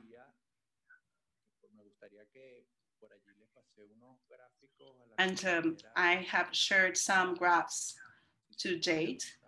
I would like Jade to show one of the graphs on the foreign trade of Venezuela in the 1830 till the 1900s. There you can see this graph explaining the foreign trade. And here we see the percentages of the foreign trade activity, exports and imports. In gray, we see imports, and orange. In gray, we see exports, and in gray, we see imports. And the source is Asdrúbal Batista.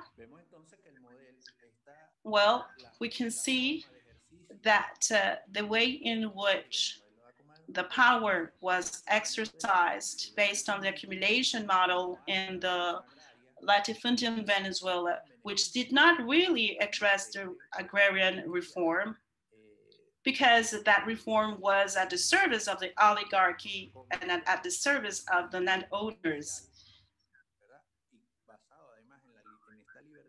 Based also on the freedom of trade, they, using the income of the state, income coming from the ports,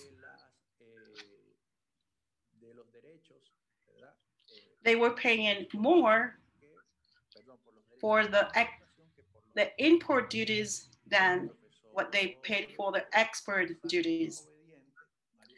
Professor Sanoja Obediente, in his book of social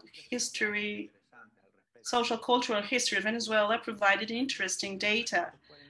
He says that in 1842, or between 1842 and 1843, and 1875 and 1878, he's comparing the two periods, the tax income for export duties rose 83% in the first period and 91% in the second period. And the public expenditure went from 140% to 185%. In the first, they rose 140, and the second period 185. So in spite of the fact, or even though the model worked for them because they had income from the foreign trade, the expenditure superseded in an important manner the income.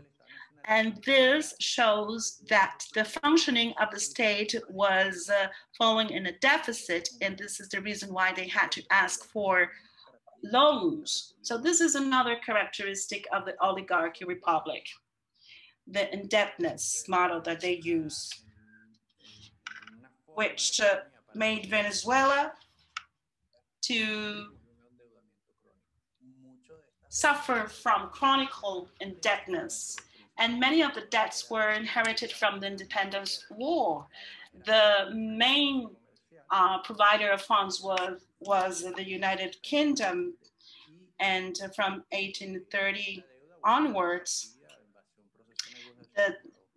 the debt was distributed thanks to a negotiation process with other republics that belonged to the Great Colombia. But due to the way in which the liberalism took place, or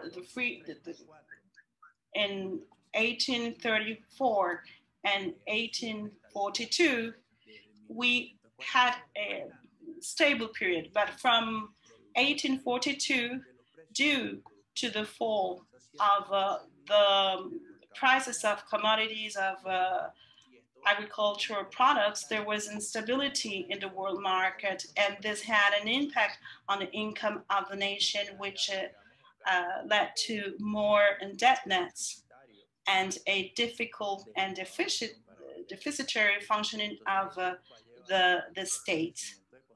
So this explained the reason why some leonine contracts were concluded.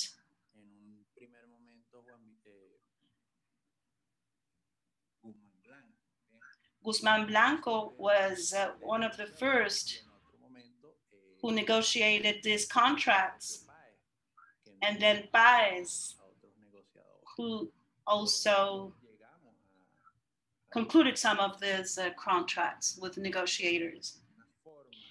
This is the way in which we gave away totally our resources because of the indebtedness of that time.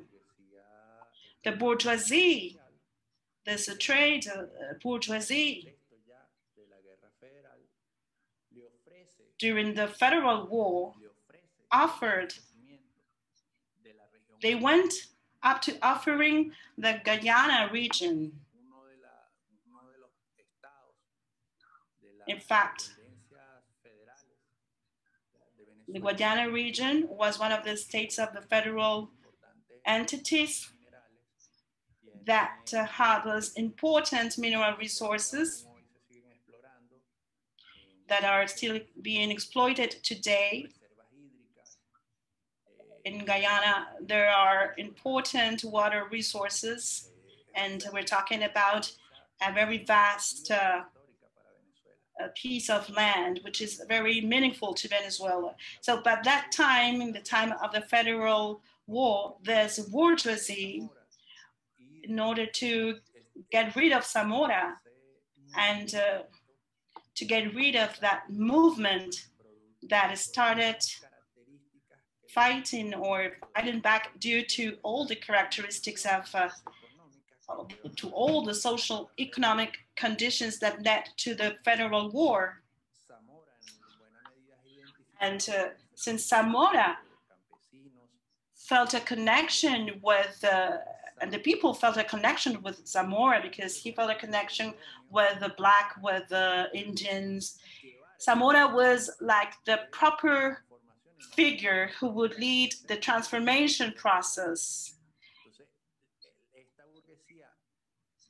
since the inability of the Liberal Party to act. So this bourgeoisie offered the kingdom of the United Kingdom, the region of Guyana, in exchange for their intervention, so that they could defeat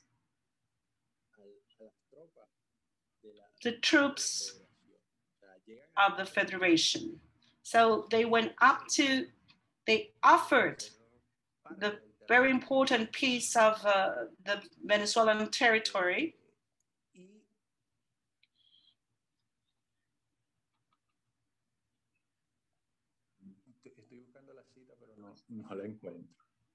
I'm looking for the quotation, but I can't find it. And not only they did this, they also, the British creditors, they claimed the debt and they resorted to leonine contracts. They offered 55% of the income coming from the imports and exports, 55% at the beginning. And little by little, they established an indebtedness process which weakened the possibilities of national development, and that weakened the possibilities of transforming the Venezuelan economic structure. And it was not until the 20th century, after 1936,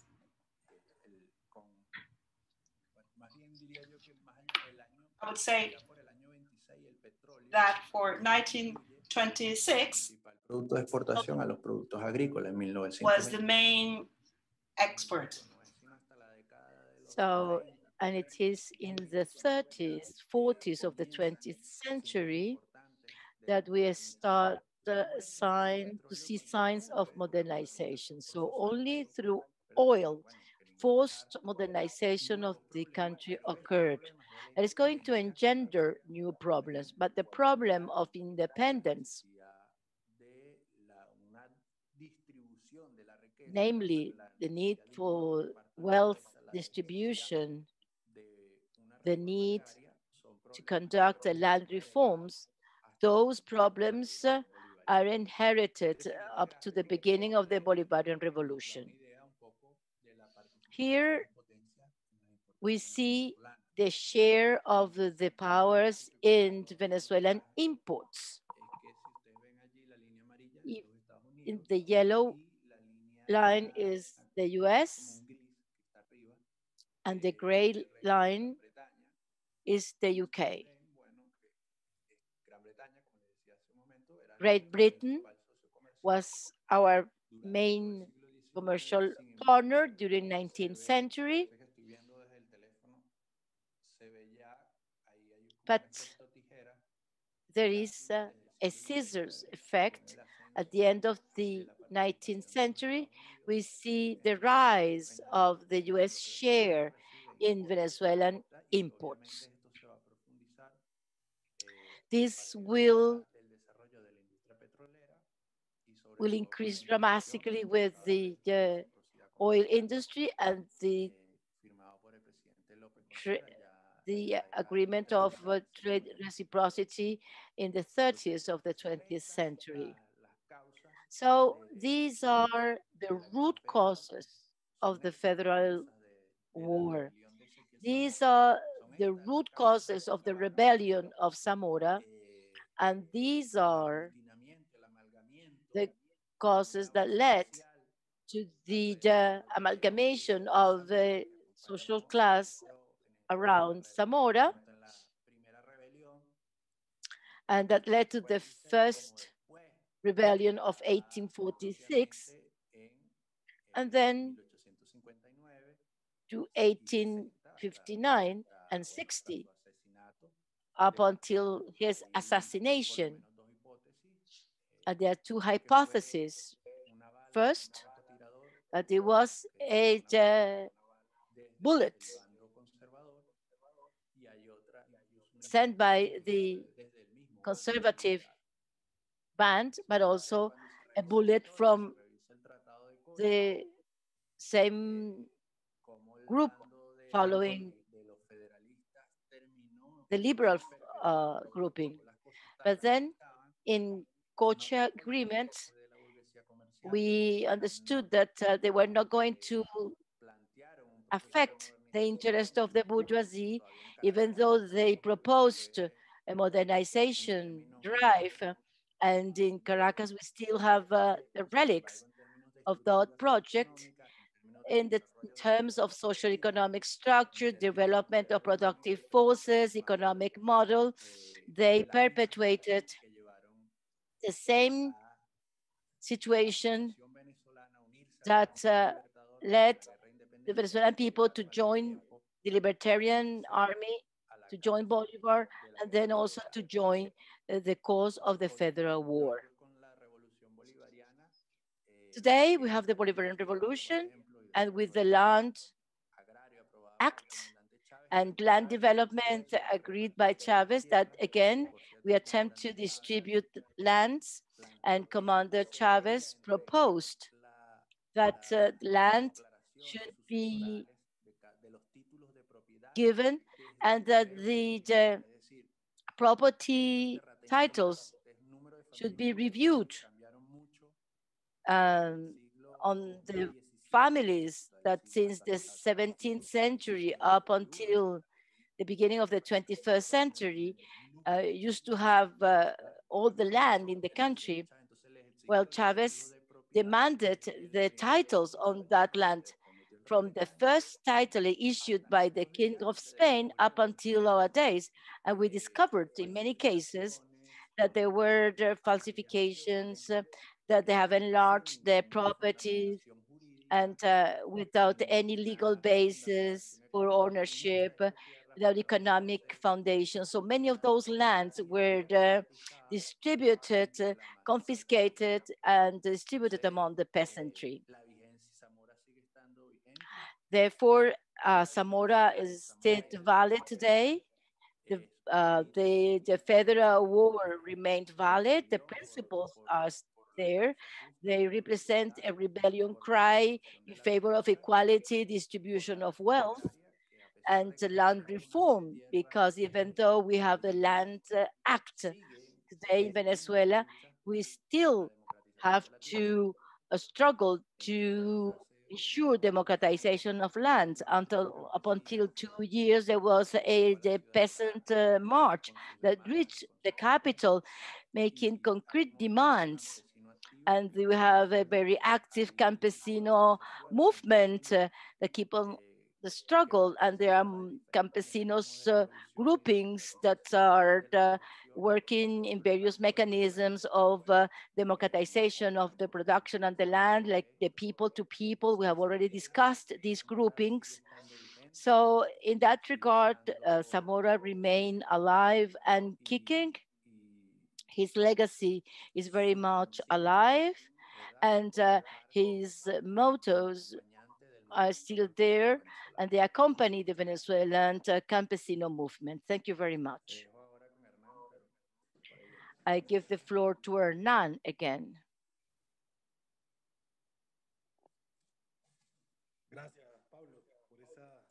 Thank you, Pablo, for this intervention and your analysis.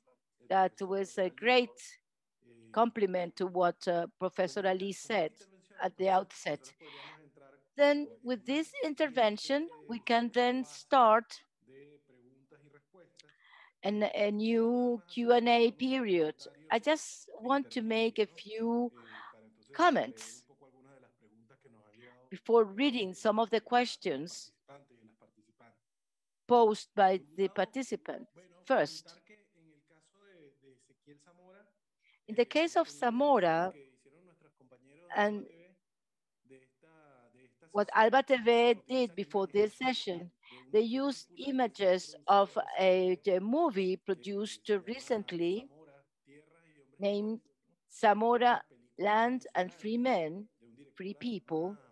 It was directed by a well-known director, Roman Talbot, and you should watch it. Those who have the possibility to watch it, I encourage you to do so. Through the chat, we could send a summary of this movie. And the other thing is, people have been asking where they could find the sessions. The videos as such of each one of the sessions, they are available in the YouTube channels of Red ALBA TV.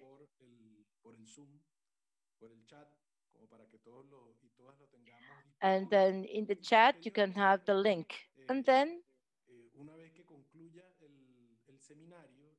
at the end of the seminar this year, they will be available both in English and Mandarin in the portal of the University of Sustainability. Also, we are trying to work with all the sessions of the seminar in order to have a book of the whole seminar, the content of this seminar, of the Venezuela struggles. Very well. The last comment before starting with the questions.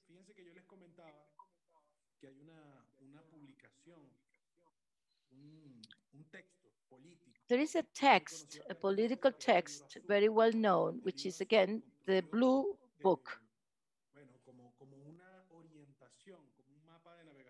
It is a guideline, a benchmark built in the 90s by Chavez.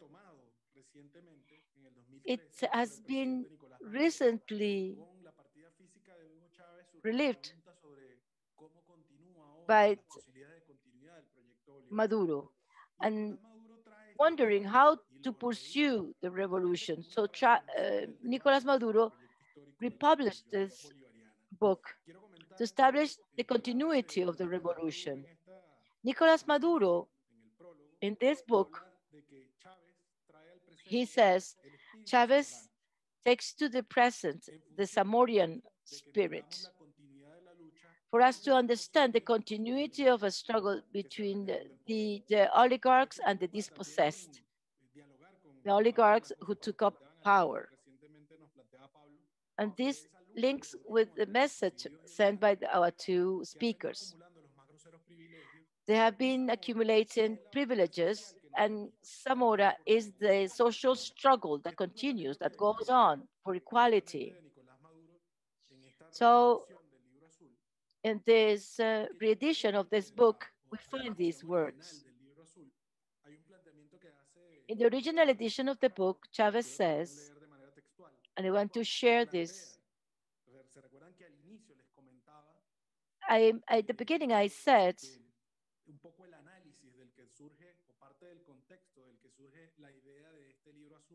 that the cause of this book as a benchmark for the revolution comes from the crisis of left-wing ideologies in the region of Latin America at the end of the 80s.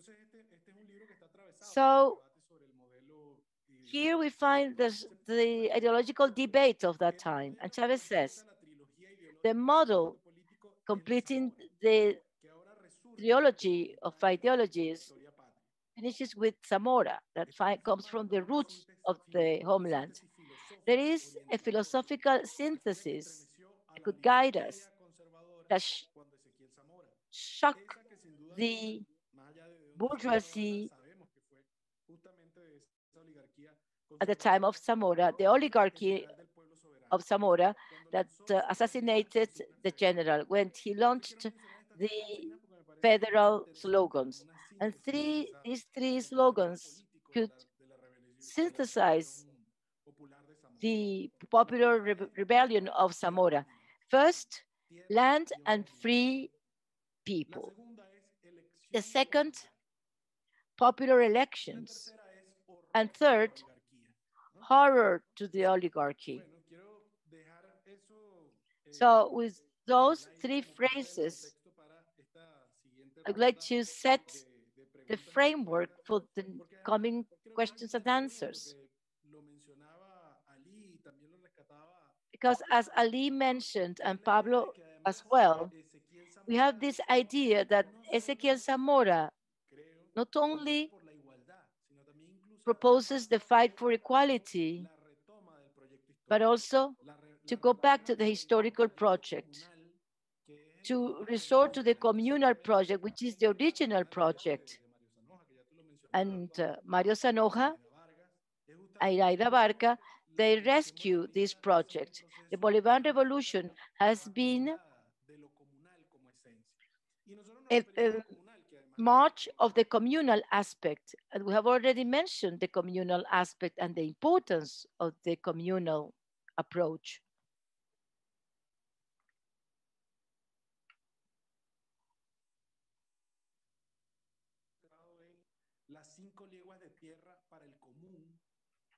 Is the land for the communes, the renting of the land, the setting of wages for labor, the idea of using cows for the commons, for the consumption of the community.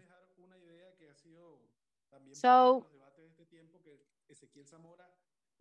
Ezequiel Zamora not only is talking about land and free people, but also the community of land.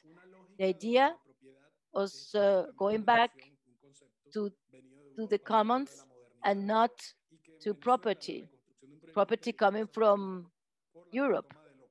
So in our case, we need to go to the commons. The communal aspect breaks with the idea of the individuality, to go back to the collective action.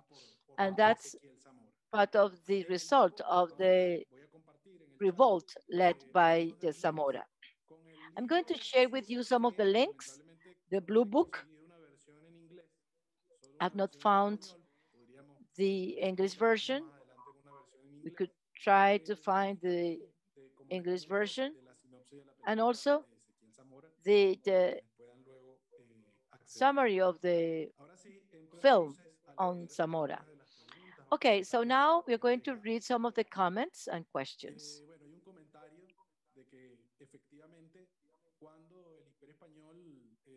When the Spanish Empire lo que más le interesaba en el país era la tierra. Came to Venezuela, they were solely interested in the wealth, land, cocoa, coffee. Compartan las referencias que hemos comentado, ya las voy a compartir por el So grupo. we need to share some of these references. Some people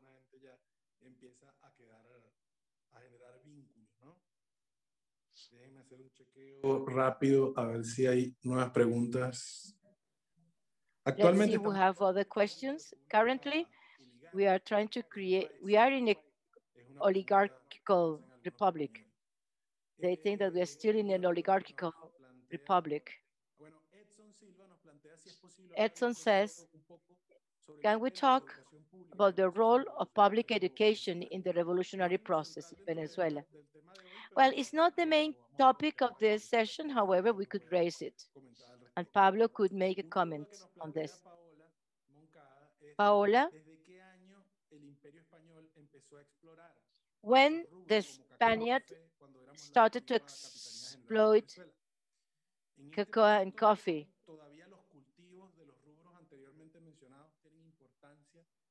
those crops were important for our economy at that time? Those are some of the questions. So I'm going to give the floor to Jade.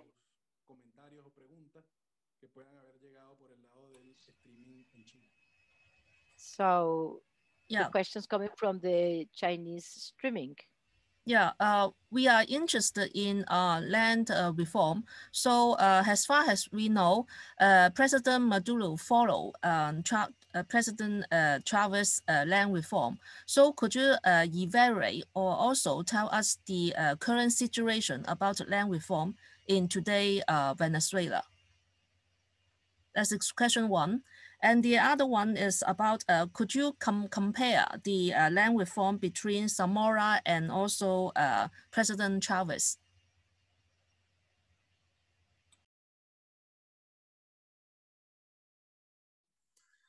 Ajá, aquí tenemos entonces una continuidad de algunas de las preguntas que han sido. We have here a continuity of some of the recurrent questions of this seminar, especially in this stage, namely the land reform. As we said before, is a crucial topic. So what have been the progress made in land reform in Venezuela?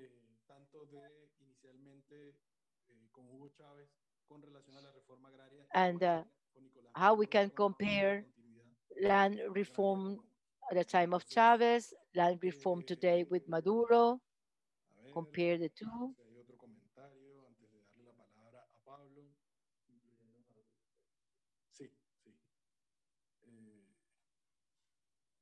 Ok, hay una pregunta en desarrollo que tiene Paola Moncada, pero bueno, creo que la está escribiendo todavía, así que podemos esperar un poco que la termine de completar. Bueno, pero ya tenemos entonces una batería de preguntas en base a las cuales le podemos dar. We have a number of questions, so we can give the floor to Pablo.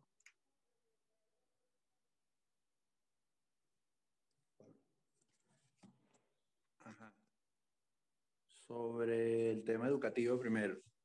Regarding the education topic, all Bolivarian project or revolutionary project is an educational project. De hecho, desde el inicio de la revolución bolivariana, from the beginning of the Bolivarian Revolution, we have stressed the need for education and pedagogy. One of the vanguard projects is the Bolivarian schools, then Bolivarian high schools, all the basic education level.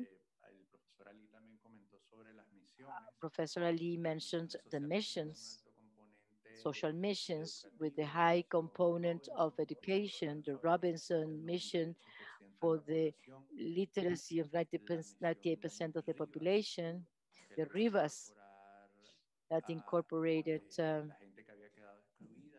people excluded from basic education, and the Sucre mission to incorporate more than 400,000 people to higher education, excluded from the conventional system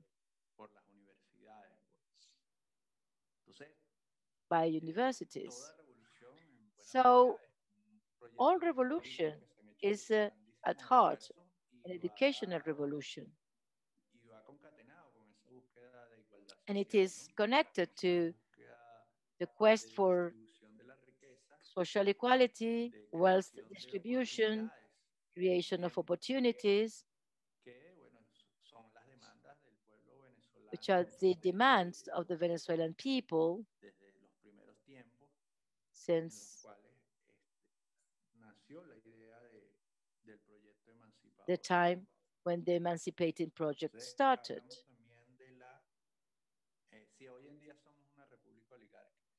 Are we today an oligarchical republic?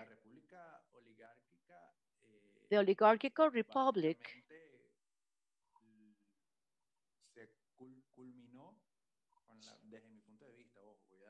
in my view, it is just my opinion, the oligarchical republic ended with the development of the oil industry, the beginning of the Venezuelan capitalism, which is the oil capitalism. From then on, new problems arise. The way this capitalistic production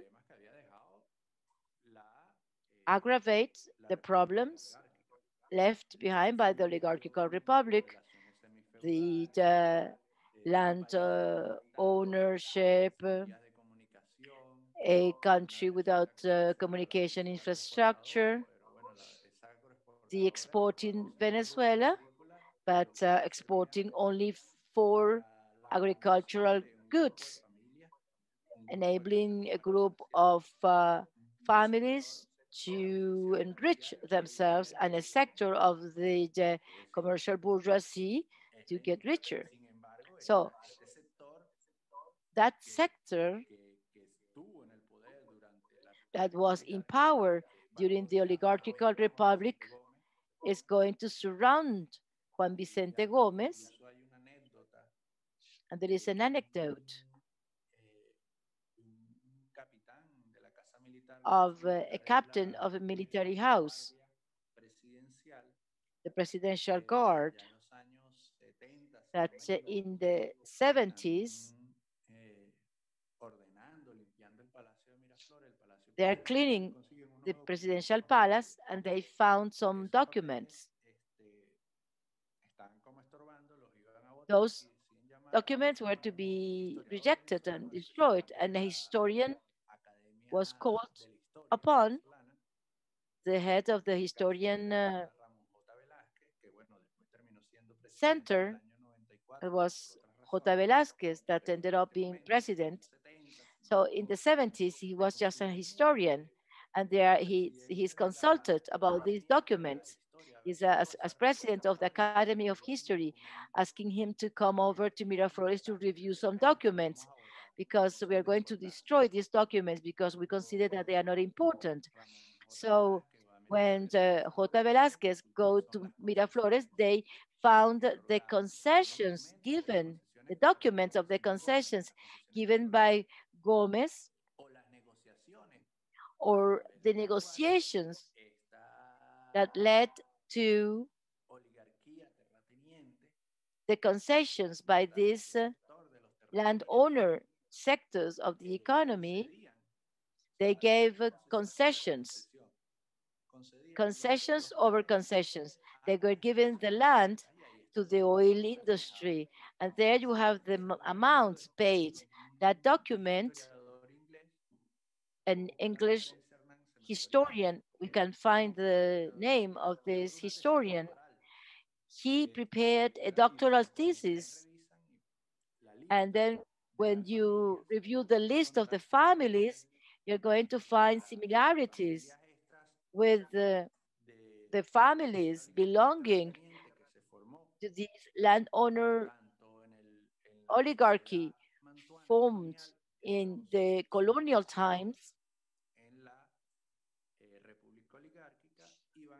were a part of the oligarchical republic, and we're going to find the same names with the current capitalistic bourgeoisie in Venezuela. You're going to find the Capriles, you're going to find Mendozas, you're going to find very well-known names, family names. So are we still oligarchical republic today? No, not strictly speaking. Based on the socioeconomic structure, we are not, because that structure was the one that prevailed in the 19th century and until the 30s of the 20th century, when oil enables the modernization of the country. There is an incipient process of dependent development and industrialization. Today,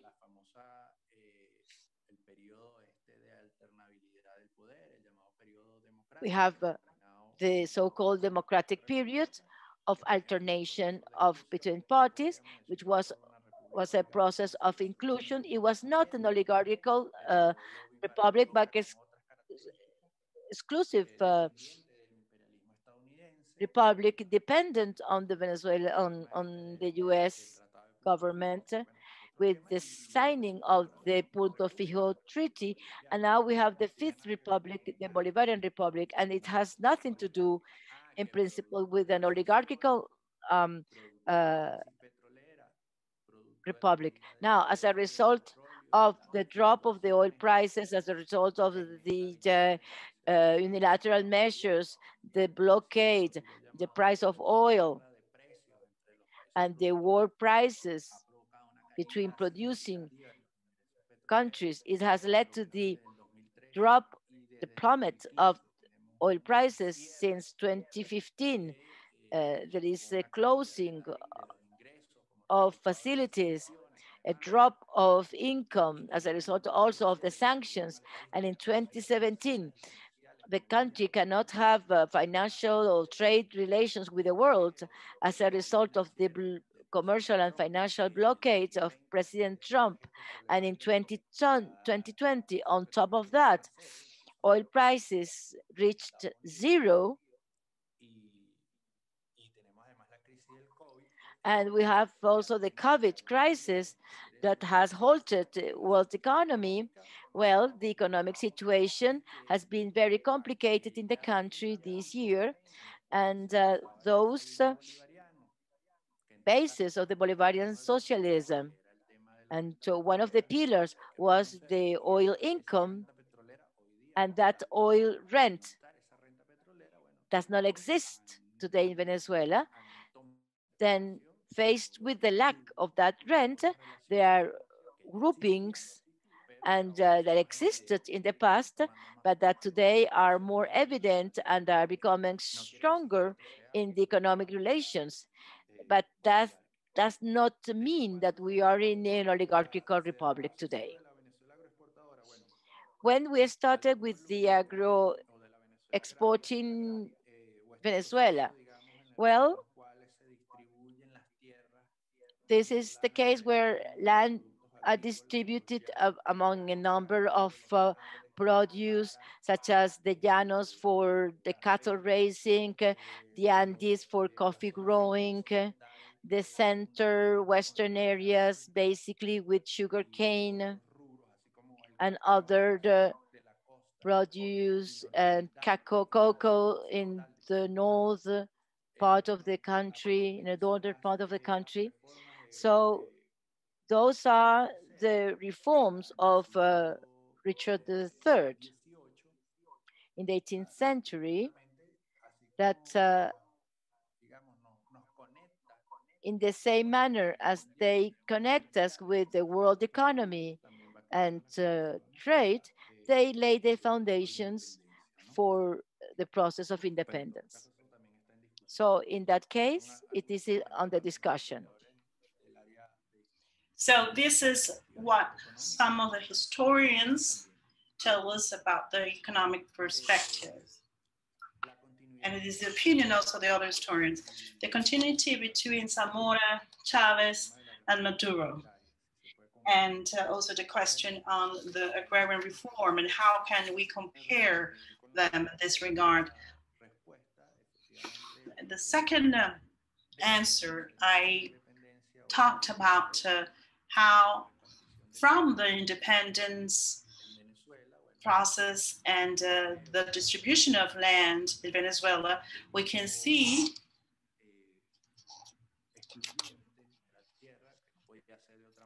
the management of the land, which excluded the people.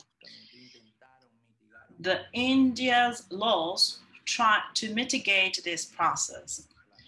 But in the Venezuelan case, it was indeed a very violent process because the indigenous communes were deprived from the land. The land was concentrated in a few hands. And ever since that moment, we have been claiming for the necessity of an agrarian reform. And what continuity can we establish? Well, Zamora was killed, he was betrayed, he was shot, but his legacy, his proposal, his reading was not something that he just thought about. It was something that started far back, that started as a result of the violent process of accumulation of the regional lands, as a result of the colonization process that was present in the agrarian Venezuela, and that led to the independence process under the names of the pro-independent movements by Leonardo Chirinos and others. So all those movements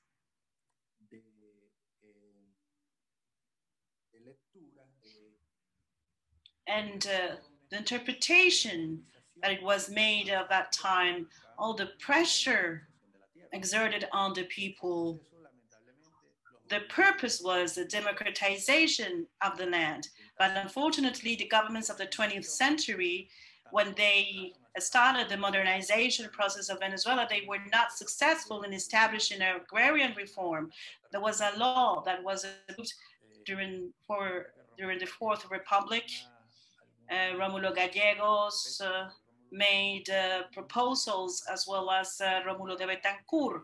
But any of those proposals really addressed a true agrarian reform. It was thanks to President Chavez, from his ideological program that was built at the heat of the struggles, which he called the three-rooted tree. And then when he seized power, it's different in the Zamora times because he was not successful in seizing power. He, at the end, failed, and the two bourgeoisies had an alliance. The agrarian reform didn't occur, but it was under President Chavez, who, based on Zamorian ideas, he put forward the agrarian reform, and he approved the land law, which is actually the trigger of the rebellion against President Chavez in 2002 due to the fishing law, the hydrocarbon laws. These were laws that had not been enacted yet, but they were part of the habilitant law. And then the trade bourgeoisie, or the heirs of that trade bourgeoisie, represented by Fede Cámaras and represented by Fede Nagas, that embodied all the landowners, and with the support of the United States and imperialism, which has already been fully proven, thanks to these forces, due to these forces, the coup d'etat against Chavez was performed. It was reinstated only 48 hours after, and then he started launching the law of land. And then all the expropriation processes started, the confiscation rather process. There are some claims that of some landowners who resorted to international tribunals. They were all paid for the lands that were seized. And the Constitution enshrines the possibility of seizing lands in order to put them at the service of the social welfare and the national prosperity. So yes, we can say that there is a continuity in the three processes, but from different perspectives. Thank you, Pablo, for your considerations and your comments. Let's see what questions do we have now. We started with the questions in Zoom, the relationship with the policy of land and free man policy. And we are also going to share some materials, some PDF material. And we also found an English version. And you can download it also. Sitsue?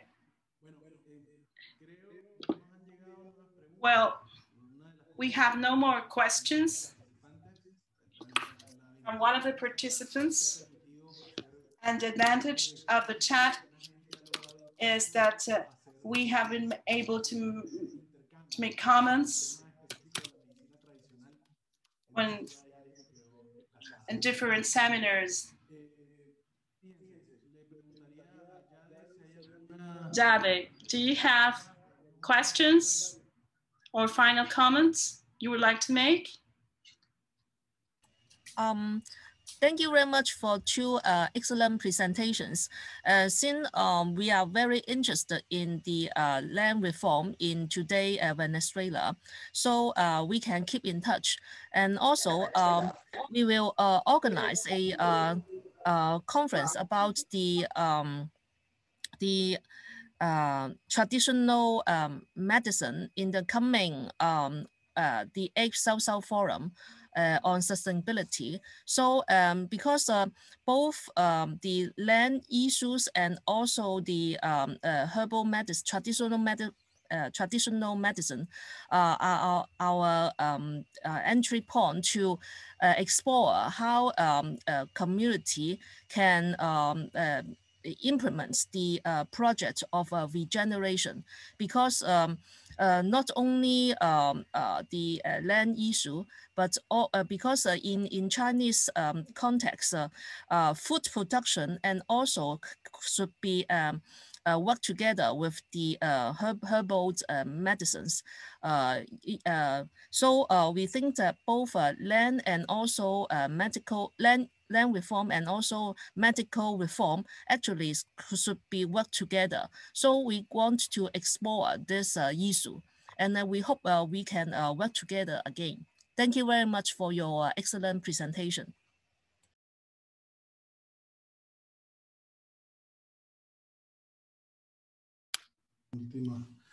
Gracias, Jade.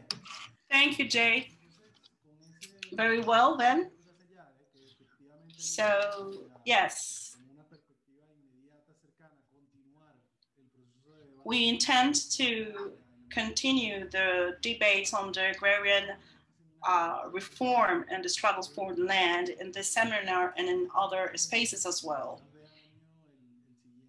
By the middle of the year, we will have the next South-South Forum for Sustainability, which is an initiative that the new Global University for Sustainability has been fostering. The people, the team who have been with us, they are working on that. So I'm sure that we will pursue the debate.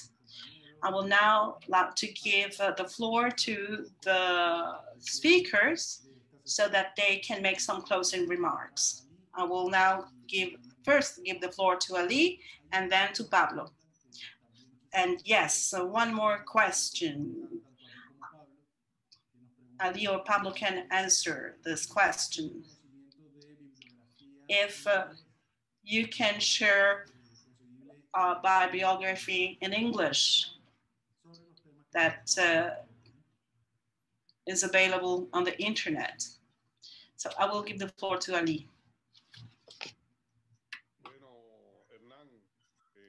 Hernan, yes, there is considerable sources in English that are available, and I will forward it to Hernan, and Hernan will forward this bibliography to the university in China and to all of those interested. I think that this topic, the topic of Ezequiel Zamora, is an ever relevant topic. And why? Because the communes are also a very relevant topic. The property of the land is a relevant topic. Pablo says that the attempt of coup d'etat against Chavez in 2002 was due to the significant amount of laws that Chavez wanted to pass. And at that moment, we had not control of PDVSA yet. PDVSA, up to that moment, was an accomplice and was also like a state within a state.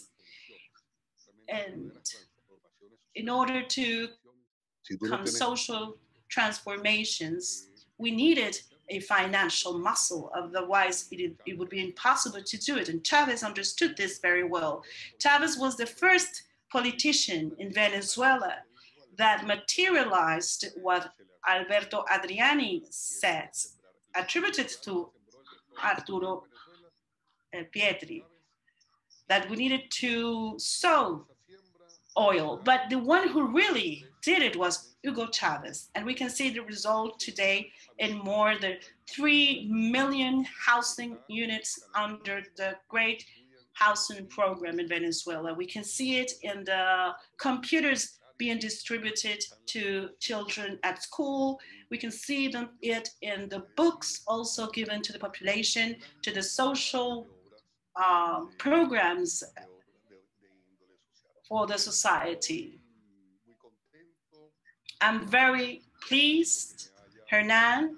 Thank you very much for the invitation, and greetings, revolutionary greetings to Pablo, to all of you. Pablo, you made a great presentation, and later on I will send an image where we can see how in 1832, Simon Rodriguez was criticizing the parasitic bourgeoisie of Venezuela as early back as in 1832. I would like, Hernan, if you can share that image so that people can read what's on it. So people following us in different spaces can follow what I say. Technology is wonderful, and we're doing this thanks to it. Here you can see the slide. The businessmen, the capitalistic businessmen are a failure to the industry under the appearance of protection. No one has the right to win, but without using its labor. And to make a business counting on the work of other people without engaging his or her interests is the speculation. And he said this in 1832, before Carlos Marx and Engels said it in the Communist Manifesto. Hernan, Pablo, and other partners from different parts of the world, we are at your disposal. I will provide my email account, my Twitter account, and also my email. Thank you very much. It was a pleasure. Chavez is alive. The homeland continues.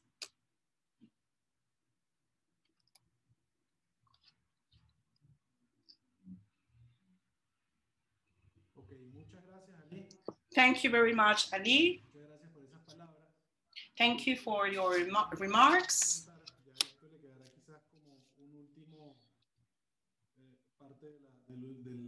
De los comentarios de Pablo, pero nos comentaban desde Facebook. And I see some comments for Pablo. And someone said that Román Martínez Galindos in his book tells us how Carlos Delgado Chalbot, who's the filmmaker of the film that we shared, was very excited when he saw in the French military academies how they quoted the Battle of Santa Ynez as an example.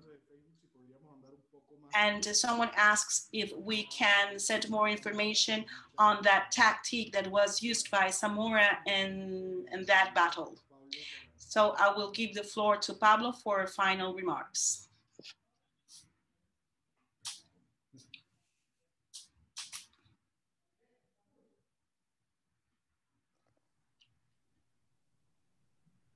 Bueno, ya, aquí estoy.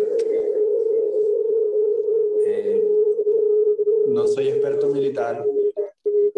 I'm not a military expert, but I understand that the Santa Ynez battle is an example of an non-conventional war,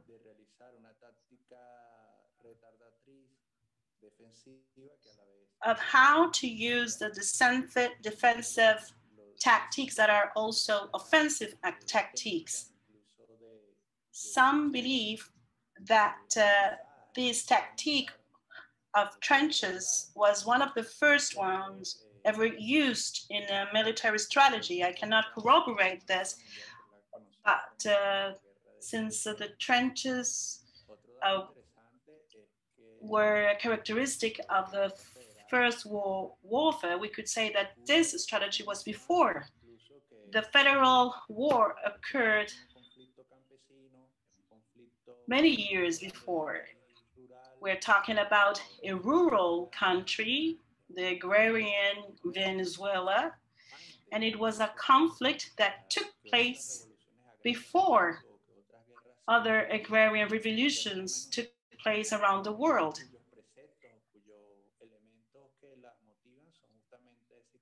And the reasons to wage war in this case are common to other revolutions, such as the ones led in Mexico or in the United States, where the industrialized North fought against the southern states, which were enslavagist states. So I think that all this period of the Venezuelan history is very interesting. Historians say that there is much to be studied yet, and many more lessons to be drawn that can be useful for the future. Well, I'm very grateful for the invitation. I believe that this analysis of Zamora is very relevant in today's Venezuela. And from the agrarian reform perspective, democratization of wealth, and the slogan of land and free men, horror to oligarchy, popular election. We can see here all the slogans that are present in the emancipation struggles around the world. And the debate that we have with people from other continents, from different cultures, is very interesting, because in the end, we can see common characteristics. There are topics that are common to all of us, which resonate with all of us wherever we might be. For instance, the quotation that was shown by Professor Ali on the topic of the commercial bourgeoisie and the intermediary bourgeoisie, that was also very harmful also in the Chinese history, when the European empires tried to control China through different mechanisms of negotiation, and where there was a trade bourgeoisie that was at the service of the European interests. In Venezuela, we had a similar situation. So here we can see two common elements, how those bourgeoisies do not contribute to the national development and are obstacles to the productive forces. And in Venezuela, even though we have approved in 2001 the law of the land, we have made progress, but we still have much to do. I think that agrarian reform is not just something that we made possible, but that we need to develop further and analyze it constantly. And I think that it is important also to compare and to reflect not only upon our historical experience, but also about the experience that other countries have had in this regard. So thank you very much again for the invitation. Bueno, gracias a Well, Pablo y a thank you, Pablo. And thank you, Ali, for the information you have shared with us. We are grateful to all the team that made this possible. And before closing, I would like to say that Professor shared a fragment on the strategic tactic of the Santa Ynez battle. And someone asked to deepen on this strategy. I am not an expert on the matter. I am not an expert on the military topic, but I would like to share an anecdote over the last 20 years of the Venezuelan Revolution. As Pablo said, in 2002, there was a coup d'etat in Venezuela. This was a breaking point in Venezuela in terms of the democratic process that started with a constituent assembly and that came from a movement, popular movement. But that was a very difficult year. There were attacks against the oil company, a massive attack also against the population. There was a sabotage from the oil sector, a very strong attack against the Bolivarian. And the constituent process of Venezuela achieved to change democracy in Venezuela. And in 2004, a consultation mechanism was activated, which was also fostered by the Bolivarian Revolution, which was the possibility of making referendums. And you can call for a referendum at the midterm of a tenure of the president. So you can convene a referendum in order to consult the people whether they want the president to continue or not. And in 2004, in Venezuela, we had the first referendum. And also, it was a coup because we felt that this was an attempt to hit the Bolivarian Revolution. We were very sad at the time in 2004.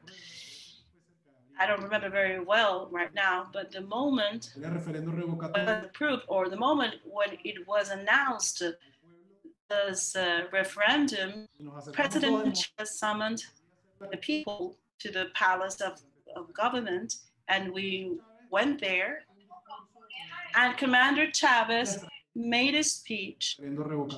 He prepared a speech in which he described the strategy to go in this referendum. And he said that we were following a strategy similar to the one developed by Zamora, which was what I called a retrograde strategy. He famous because when he was in Gimenez, the trenches. He replied. I mean, he allowed the enemy forces to entry, and he withdrew from the battlefield, and the enemy thought they were winning. Then Zamora, who had prepared a path, he el recorrido por el cual lo iba a seguir. Soldiers flanking that path, and he applied what in order to attack the enemy from the flanks of that pathway, because his soldiers were stationed at the end of the pathway, and this is how he won. Chavez was inspired by this idea. It was a very sad moment for us, because this was a moment where we felt that we were losing, and he said, we are not losing, we are just withdrawing to counterattack with more force.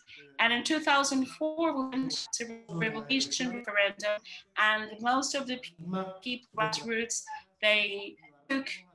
we took to the ballots and applied a strategy, and we won the referendum, which was an approval referendum in the end, because we came out as stronger, because we thought it was a setback, but it was not. It was something that allowed us to become stronger. So I just wanted to share this anecdote with you in order to respond to the questions.